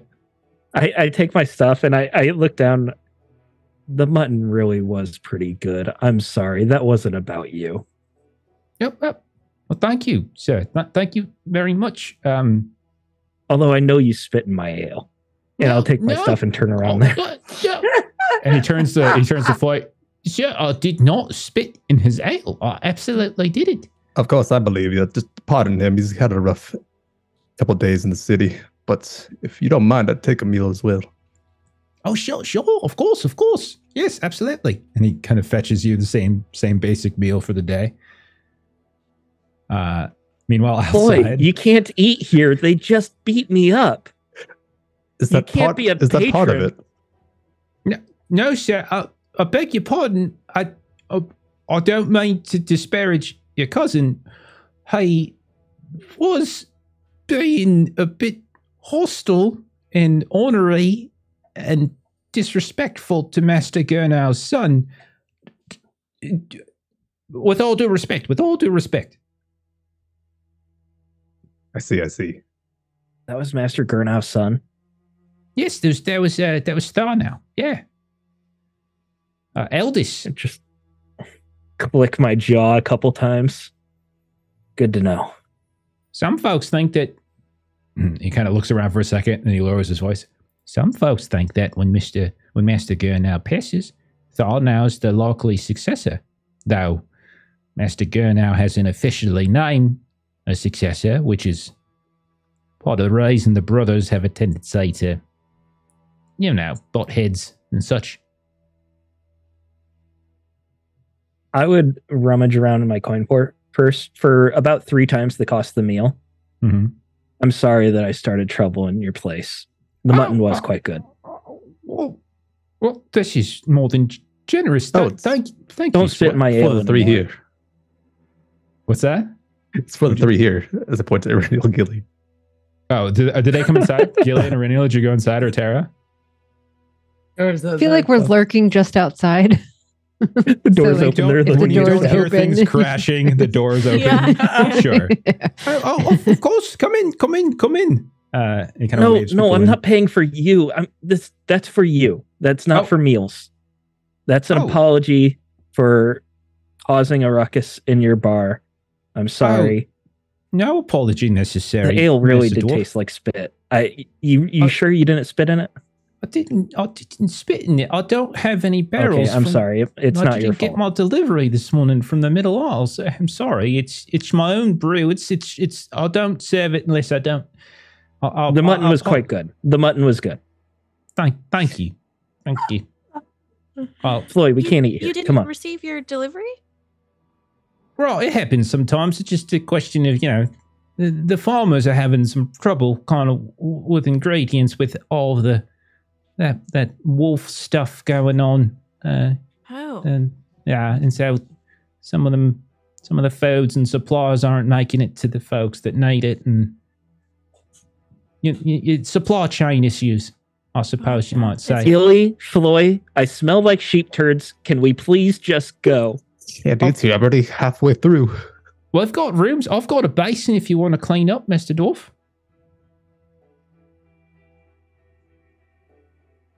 If we stay here, like how late is it? idea. Actually?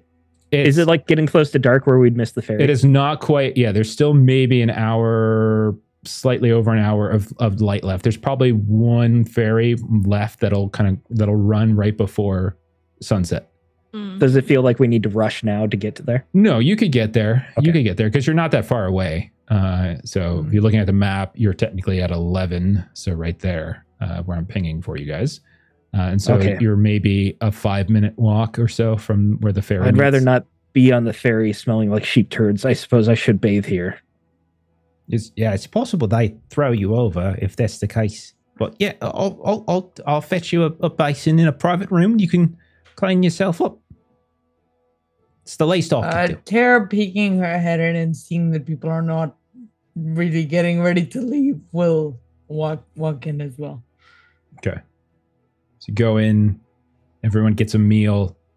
It's a little earlier than the rush, so it's you kind of have the place not quite to yourselves. You can still there's some folks kind of lingering. You get some eyes on you from the other guards that are kind of lingering here, but no one kind of causes trouble at this point. But is there anything you wanted to do? We can just move past and say you've had your meal, and we could move on to the next thing. I think I'm ready to move on. Okay. Just a quick, interested in those wargs.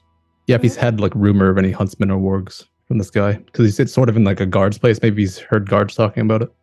That's true. I'll tell you what. You can roll social tests. You're gonna be able to do this at favored because of the tip from Daggett, and you've been fairly kind to him. But whatever social skill you want, whether it's persuade or what else would be good? Courtesy might be good. Yeah, I can do courtesy because I can go for a magical success for my ruby here. Oh yeah, Nice. That's right. Nice. Man, Twilight Ruby. I haven't had that in a while.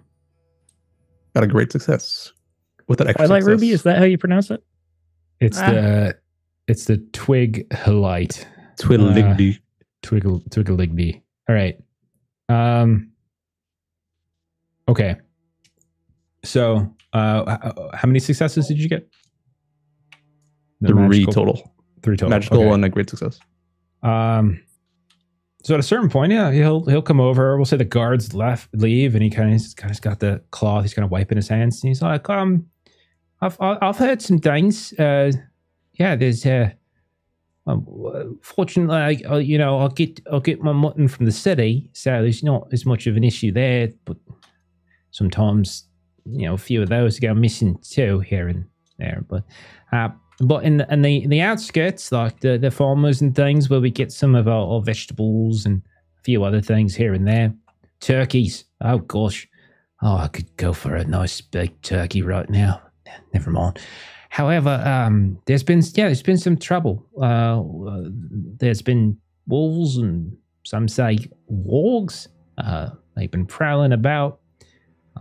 Apparently, they've been, almost seeming systematic in a way, like they're poking and prodding or scouting or some. And the guards, they've got weird theories and such. I don't know, but they think it's connected to the boats because apparently they had a witness at some point who saw a man get off the boats in the middle of the night, and he saw a pack of wolves kind of come with him and a few other men and such. And then they just kind of wandered off. And at some point, I suppose they got back on. I don't know. But the thing is, the witness, well, he's went mad. He's just babbling something nonsense. And he used to come in and drink all the time here, you know. Old man. He's probably wasn't entirely right in the head. But he could get through the day, and he could tell a joke, quite lovely, missing half his teeth, so most of the time I had to cut his mutton up for him. That's off the point. However, it was just, he's just gone mad. I was just babbling something fierce about it. Yeah. Terrible thing. But they were up the river to the north, they said. They said that they found him on a rickety old pier by this old statue. I know the statue because Master Gurnow wanted years ago it used to be standing, and they were going to try to take it down and float it down the river. Oh no, floating. Yeah, I know. We were going to try to float it down the river and then, put it inside the city as some sort of adornment, but it never worked. But it was there. That's where they found him. On rolling around and such, babbling to himself. Barely could get his story out. You did, yeah. Okay. Yeah, I've been there. We've been there. No. Well, I don't know if they go there all the time, but that's where this one saw it. So. Well, thanks for your time, then. Sure. There's just a lot of terrible things going on around here. You've got this whole mess. You got the orcs. Oh, and that's one of the reasons, and he kind of leans into what's probably why Tharnau was probably quick to anger, is he's been the one leading the charge on that, trying to deal with it. We don't want to nip that in the bud. We don't want another amassing like we had a few years back. And then we've got the Dunlandings just robbing everyone coming up from Gondor. And it's not like we get a ton of folks coming up from there anyway. But the few who do come up, well, they're going to go back and say, hey, well, Rob, don't come up here anymore. And then suddenly we're not going to have anyone coming up here no more. So it's been lots of things going on. We're on edge a bit. Do you know where we may find Tharnau? No. Well, he comes in here back here for dinner. He comes in the mornings, but I know that he's probably by the southern gate, I would imagine. If not there, then he's probably doing a scout with some of his men. They've been trying to find whether this orc. I even gave him a name. Did you know that orcs have names? I didn't know this. But they call him Aglor the Unbroken. Seems a bit grandiose to me, but hey, I'm just an innkeep. But they're looking for, where they're amassing, and he's just getting frustrated because they can't find him. He's getting outsmarted. And he kind of looks around really quick, realizing what he's about to say. He's getting outsmarted by an orc. Oh, goodness. Poor fella. All he wants to do is make a name for himself. I heard him one night. He got so drunk that he started talking about how he was gonna go to your home. What's the one called? The one where everyone died. It was super tragic. It's in the Misty Mountains. You know what it's called. Come on. It's on the tip of my tongue. Come. You're a terrible dwarf. Moria, right? Moria? Oh, right. That's one of the names. It had a different one, but that's one of them. He's going to go there. He's going to get all your riches, and he's going to come back, and he's going to take over, he said. But short of that, he wants to deal with this orc fella. make a name for himself, win the hearts of the people, and take over from his father. Noble efforts. What was the name of the guy who witnessed the man get off the boat? Oh, my old friend? Yeah. Sure. We call him Old Raggy.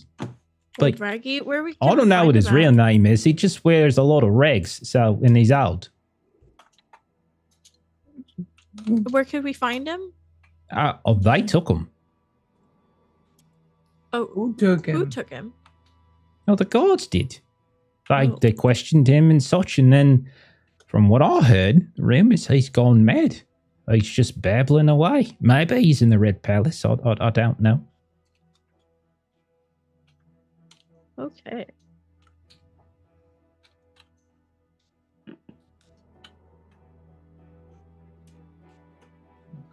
Aurenia will sort of hand back her bowl. The mutton was very good. Oh, thank you. He kind of takes the bowl back. Anything else I can do for you all?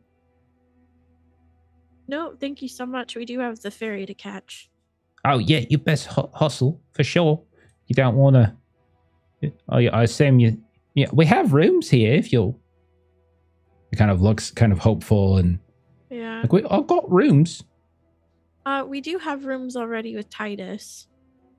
His face kind of like, oh. Okay, sure. But, yeah. No, it's not you. We have business on the north side.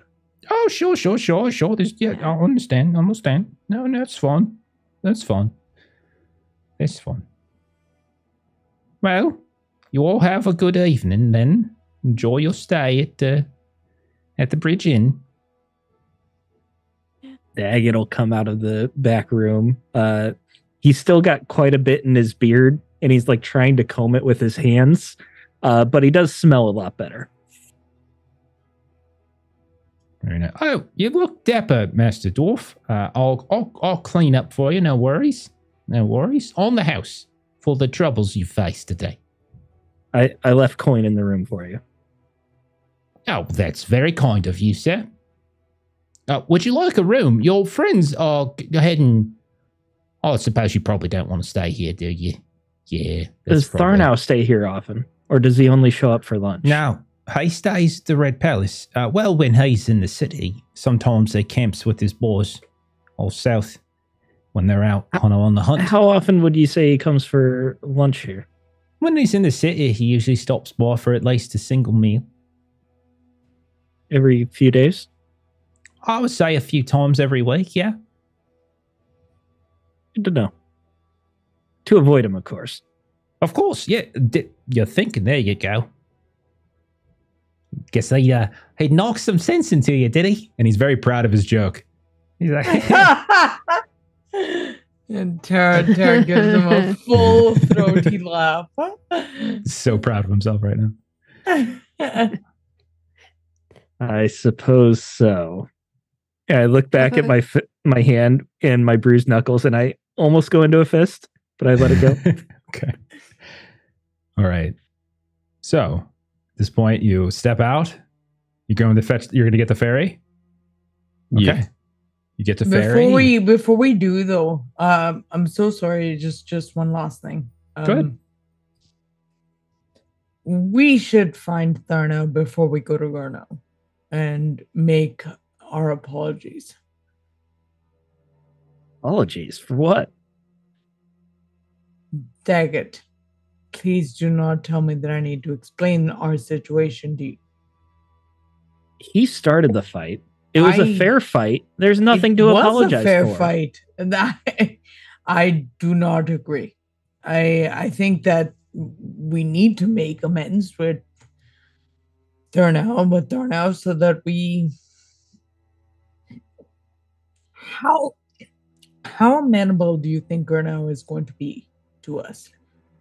I understand, but Tharnow's a busy man. He has so much on his plate.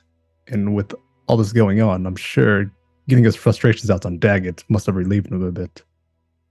So some sort of snot-nosed brat that goes sniveling to his father every time he gets in a barroom fight?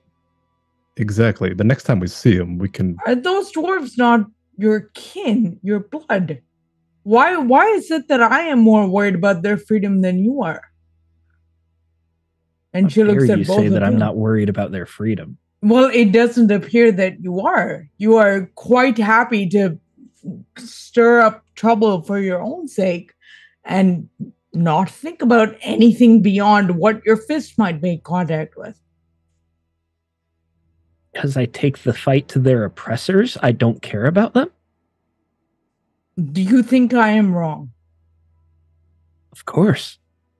All right. Then I will go to the Tharnell and I will apologize. You do not need Not on my behalf. I am not asking for your permission. I'll look at the rest of the group. When did she start following us anyways? Well, Tara does seem to know the politics here, and one of the reasons that I do not reside inside walls is because of these political discussions and decisions that have to be made. But I do trust that Tara has been here and knows what would be best for the goals of our group. After hearing Erennial say that, Daggett would pointedly look at Gilly. Thought we were going to go kill the wargs and deal with the huntsmen, and then we were going to talk to Gurnow. Exactly. Fantastic point. Thank you, Gilly. I actually thought we would do it the other way around, which was to speak with Gurnow. See, but I don't want to do that because I don't want to have to sign a contract with him, because that's what that will bring about. Then we'll get locked in the middle island, and what will we be able to do? Nothing. If we do it without Gurnow's sanction, then he is quite capable of just saying that there is nothing he owes us for, because he did not ask us to do anything. He is not a benevolent man. Then what we do for him, he doesn't know us. We'll take it into our own hands. That is an option I am willing to side with you on. If you want to take it in your hands, then let us do that. If we want to do it in a way that we can help the most people, and Master Floyd, it seemed to me earlier today that that was your purpose as well, was to help the people of this town. But if the purpose is simply to get your kinfolk free, then I will absolutely help you with that. I did not think that was the purpose. How would we not be helping the people of the town by taking out the huntsmen, taking care of the wargs? That is helping the most people. I don't appreciate this rhetoric. You trying to manipulate us into your agenda. I do not disagree that it would be helpful to people. I am telling you. Then why are you arguing? It's settled. I am saying that I will join you in whatever road you decide to take. But I need you to decide the road. And if we are going with Gurnow's sanction, then we need to find Darnell and apologize to him first. I've decided a road. We are agreed. You can fall in line, or you can leave. Are we agreed? Well, there's not much of a choice. We do what we please, and you must follow. All right. If you think this is the best way, then I will join you. Let's sleep on it. Obviously, tensions are running too high today to make a concrete decision on this. We need to catch this ferry, we'll sleep on it, and then we'll discuss and decide in the morning. Our fists and weapons are our strength. Contracts and legal bindings are not what we are good at. That is fine. Harry, you know I will stand by your side. That is not the question. The question is, how much can we get done with or without Gurnow's sanction in Tharbat? That is the question. And perhaps it is an uncomfortable one, but that is the question. We are free to leave, yes? We can leave. We can absolutely leave, but your dwarven friends who are unjustly pilloried will remain so. I just mean we can leave, fight and kill, and then return. Yes. We will have to be very discreet if that's the route we are taking. And we can make an apology, and she'll kind of... I do agree, an apology goes a long way with those in power. But we can make an apology with action. Whatever you think is best. Turn to the ferry master. That's how you heard all this. Don't tell Gurnow or any of his folks. He's like, I was wondering if y'all wanted to get on the ferry. The sun's nearly down. It's going to be dark when we're halfway across the river. I didn't mean to pry. Yes, we'd like to cross. I lied. I kind of did. I imagine you're all going to be paying 5-10 times the normal rate to keep my silence about all this. Is that right? Is that a fair estimation? We'll go with 5. No. I glower at Tara. She glowers right back. So yeah, you get onto this ferry, and he's not wrong, as it is getting dark, and you kind of get on. So just to sort of, you guys have to kind of go around the middle aisle. So you start kind of going a little bit around and around, and you can see the toil of folks on the middle aisle. You can see plumes of smoke from forges. You hear the sounds of people working, shouting to one another.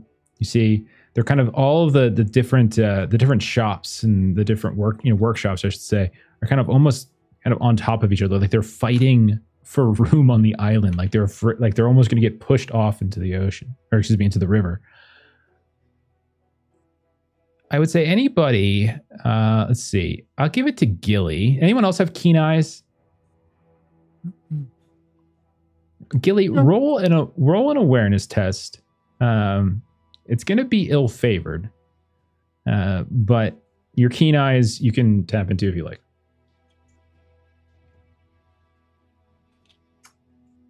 Those of you that are on the ferry, as you're watching, this here and there, you feel kind of this sort of current that's gently kind of trying to sweep you around this sort of central island here, sometimes kind of pulling you in. He's the guy who's doing the ferry. He's kind of whistling here and there, and he's sort of using this big pole to kind of push. It's very slow moving.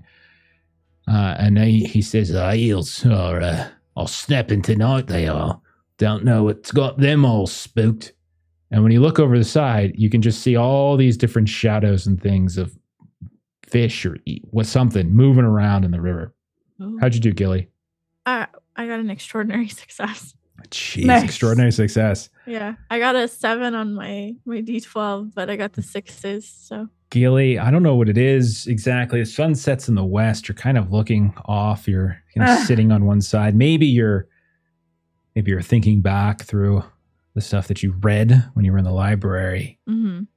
As you're looking kind of northeasternly up the river there, away from the few lights that are now starting to pop up on both sides of the river. But as you're looking north, you're kind of looking past it. So the light's kind of all behind you at this point. The sun, the light of the Red Palace, where all of the candles are starting to become lit, various torches and lanterns that are popping up here and there.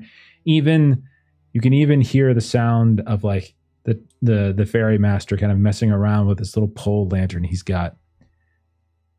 But you see a ways off, so you guys kind of start to squint a little bit. If only Sorendir was here with his elvish eyes.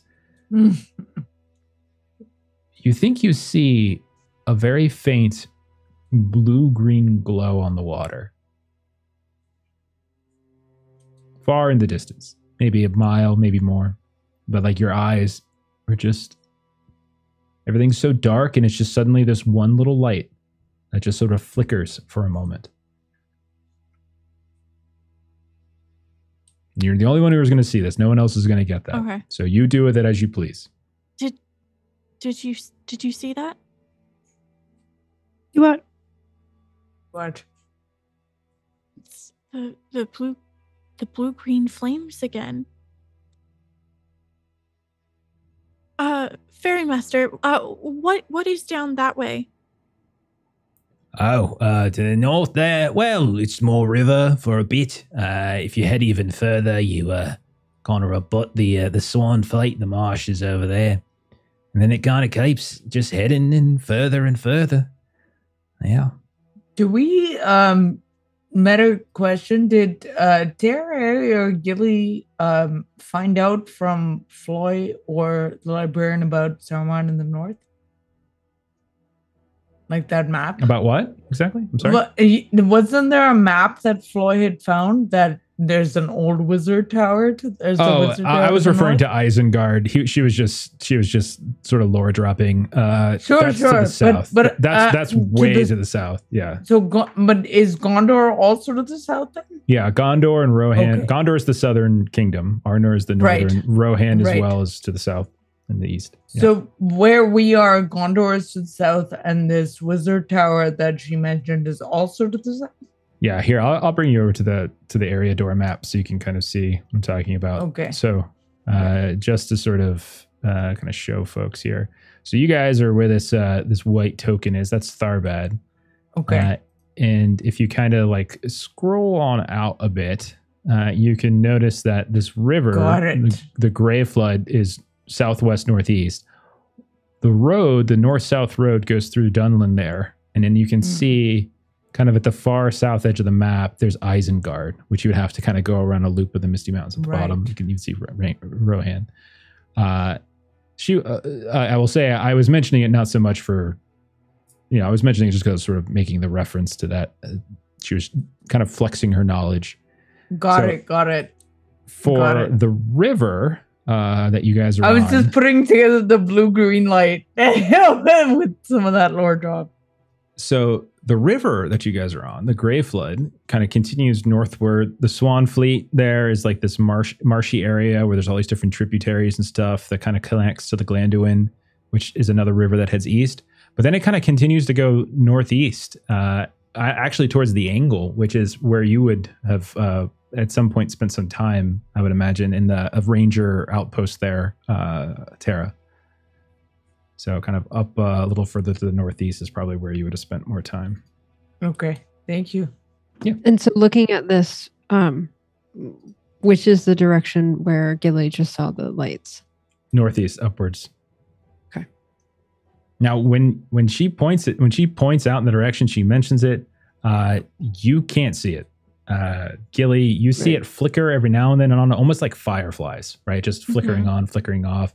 You're not sure if it's just like going behind something or if someone's standing in front of it or if it's hooded, but you see it periodically flickering on and off as the ferry master kind of struggles to get his own lantern off, and he's also struggling to the sludge.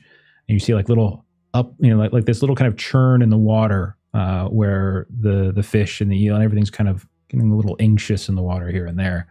But it's a ways up. It's a ways up there. It's outside. It would be well outside the city district area. It would be further than that. If you didn't have keen eyes, I wouldn't even have given you the roll. Okay, yeah. With Gilly looking for ghosts down the river or up the river, I think Daggett would start telling her the full story of what happened the night before. How he saw the ghost, and she spoke to him asking why he was there. He said he heard a scream. Then the warg attacked. He killed the warg, and then the ghost just disappeared as it walked away. Fascinating. What kind of armor was she wearing? And then as she asks you this, she also immediately turns to Aurelian. Do you think the huntsman has landed? I am almost certain we've seen that before. Yes. Nowhere near here.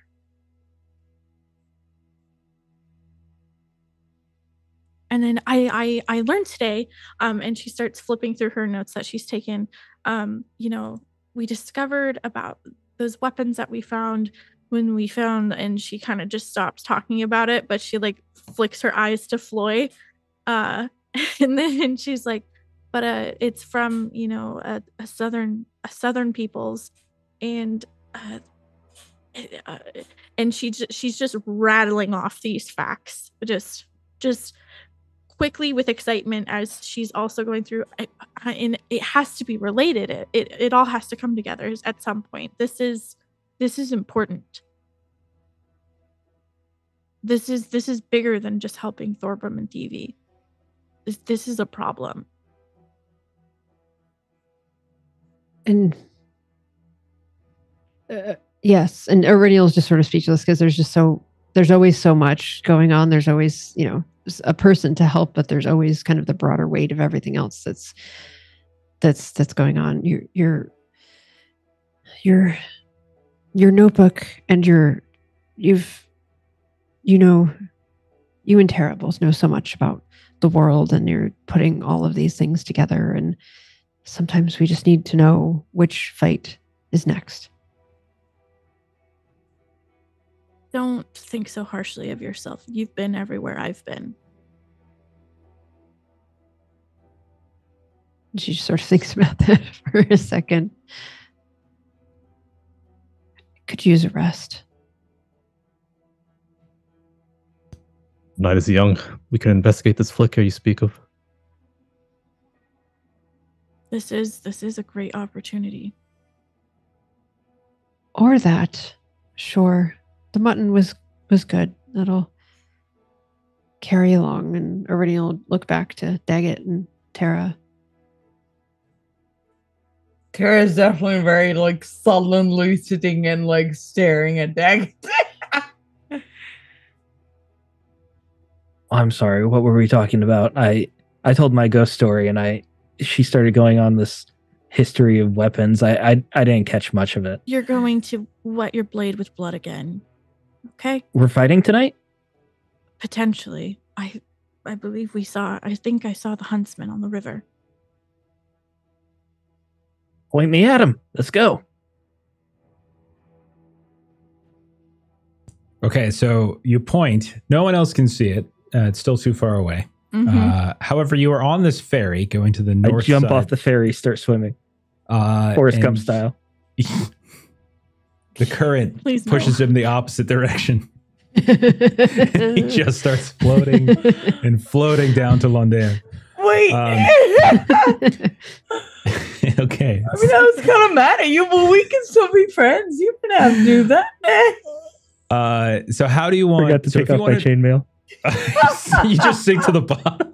He drowns just like that. All right. So you want to investigate this thing. Okay. How do you want to do that? You're on a ferry. You're in the process of moving around the middle island. You're kind of weaving out and around the various chunks of the bridge that are, in shambles. A couple of the pedestals sticking in the water. How do you want to go about doing it? Do you want to land and then travel on foot? I'll ask him, is this the last ferry? Yeah. It is, yes. Until morning. Can this go up the river? Can it go up the river? It can go wherever I'll send it to go. Sure. Could you take us a bit north then? It's a ferry, sir. I go from one side of the river to the other. It's sort of my job. Not for your job, but as a request, a favor. We'll pay you, of course. Beg your pardon, but I don't think Master Gurnau would think too well if he heard that one of his most reliable ferry masters didn't return to the North Bank as he's meant to, according to the schedule. I believe I could be significantly fined for such an endeavor. Oh. Even if you're off the job? Well, or after hours? The ferry is technically Master Gurnau's property. I'm merely operator. I understand. Like I said, he would probably tax me quite significantly to the point where my earnings would be, well, terribly hurt. I hear you. So I'll sort of bring out a chest. It's filled with a couple coins, a little bit of... Where do you carry a chest? You just reach into your back pocket and pull out a freaking treasure chest? Oh my god. Just a little chest. Okay. Okay. I will tell you what, Floy. And the rest of you can assist if this makes sense, but he is making a bribe. This is like a bribe thing. Floy, you can make a persuade. I'll give you 1 bonus die if you would like. Or not if you would like, because you have specifically suggested you're going to give her money. If anybody else wants to add something in terms of the bribery here, you're welcome to do that as well, and possibly get additional dice. Because I'm going to want to see if you convince it. This isn't exactly what you offered, but I want to ask anyways. Would I be able to use my broken spells on his behalf to activate my runes to give him the bonus die for the persuade at the cost of 1 hope?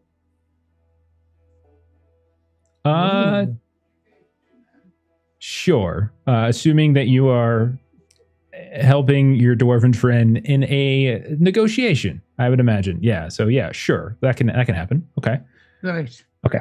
So that's 2 bonus die, 1 for your pot of treasure, your massive, wallet of treasure, your George Costanza wallet of treasure. Why, Trey, did you get that reference?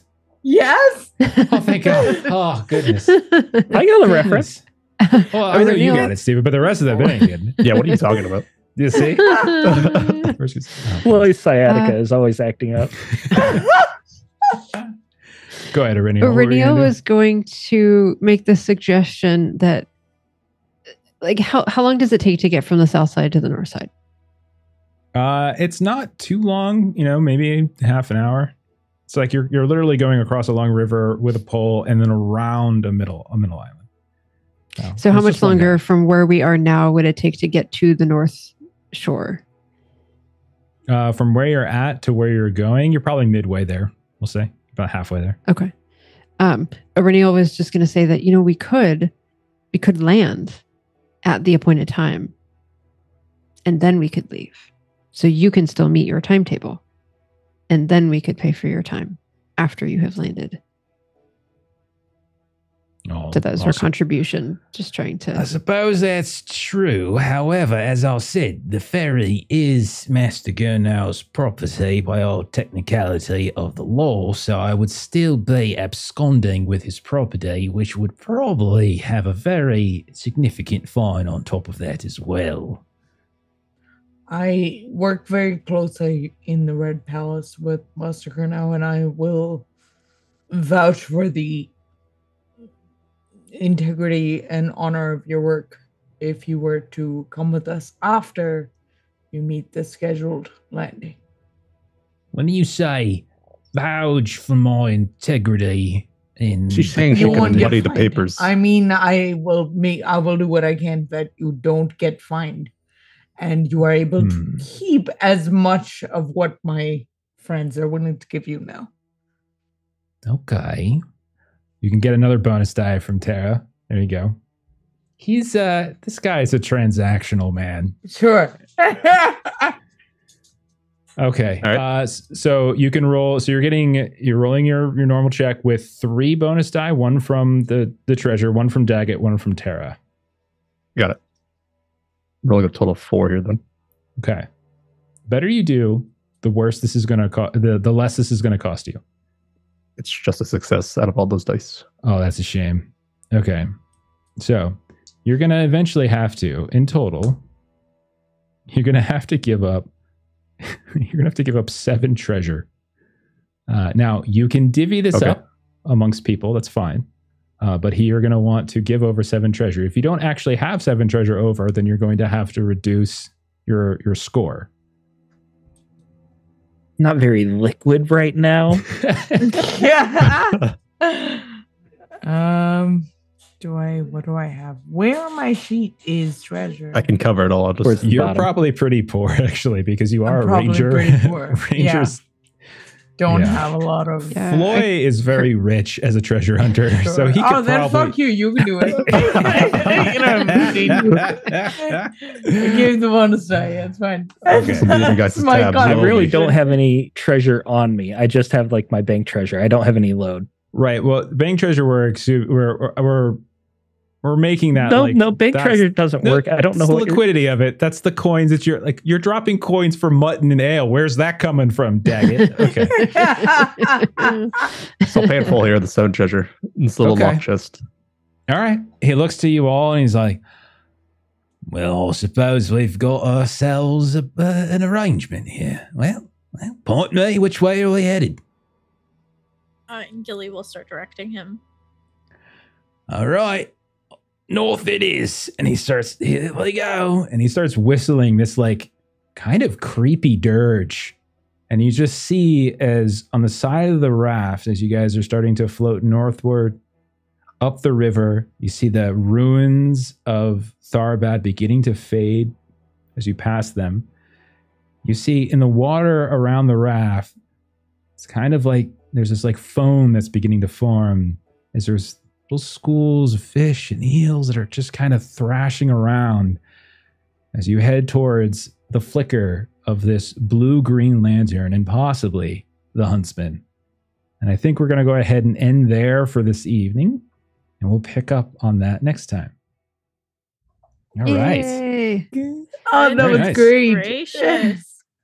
You're all Good going to session. die so bad. I cannot wait. Oh, that boy. was so great. Oh, goodness. All right. So yeah, just figure out how you want to divvy the treasure up is fine. I don't care. All right. Very nice. So yeah, we'll be back next week with more and we'll figure out where this goes. Very excited to see what happens. Very excited. Let's do some closing plugs. Maitre, where can we find you on the internet?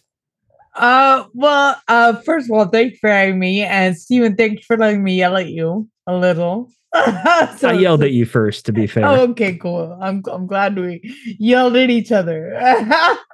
But thank you. First of all, you can find me on YouTube if you want. I make multi-system or system agnostic videos once a month. If you need someone to tell you how great your GMing is, I just put out a GM affirmations video for April Fool's Day. And it's parody, but not really, because we're all suffering from horrible imposter syndrome. But that's me. Thank you for having me. Fantastic. We're so glad to have you. I enjoy anyone who's going to come on a show and yell at Steven. So I'm that's a I definitely feature. deserved it this episode. I got to beat Steven up in a bar brawl. It was very great. And then I yelled at him. Yeah. Okay, so next up for us on the channel, Monday, we've got a special episode of Holler as Tracy Sizemore, one of the creators of Holler, of a Savage World fame, is going to be guest GMing for 2 or 3 sessions of Holler. She's going to be running a kind of a special scenario as an interlude to our plot point campaign. So come hang out and see where that goes and see what Cletus and Double D do to her sanity, and we'll see how that goes. Tuesday, Steven, what do we got going on? Playing some more Forbidden Lands. The theme of that game is that the party decides they're going to go somewhere, and then they don't go there. So the head of my notes has been like notes for this city, cross it out. Notes for that city, cross that out. Notes for I don't know what. So we're doing I don't know what next week, and it will be fantastic because we have a great crew. Jeff will be there, Melissa will be there, Aaron and Kipser. Lots of fun. Yeah, it is a great deal of fun. We're having so much fun. I have been greatly enjoying it. I really like how I'm both David Hasselhoff and a necromancer now at the same time. It's pretty great. He's just and a rat, so it's pretty great. Friday next week then will be our next stream afterwards. We are back to Blade Runner as we are continuing our Memories of Fire campaign. And then Saturday we'll be back for more One Ring. Obviously, please go check the YouTube channel, Adventures in Lollygagging. We've got all sorts of games up there. If you're a Free League fan, if you're a One Ring fan, we have other videos. We have all 51 more episodes that we've done of this show if you're just catching us recently. And we play a lot of Free League games as well, and other things. Conan from Modifius, Call of Cthulhu with Horror on the Orient Express. You can see the same crew back around wintertime. We did a fun little Regency Cthulhu interlude that we're still yearning for. So go check that as well. So thank you to everyone who hung out tonight. Thank you for the bits. Thank you for the subs. We greatly, greatly appreciate it. We so much love your support. We're gonna go ahead and raid our friends at Boys from the Baltic Star. They're playing Orbital Blues, which is a favorite of this channel. We love that game. So go watch them. It'll be a lot of fun. We'll see you later. Bye-bye. Bye. Bye.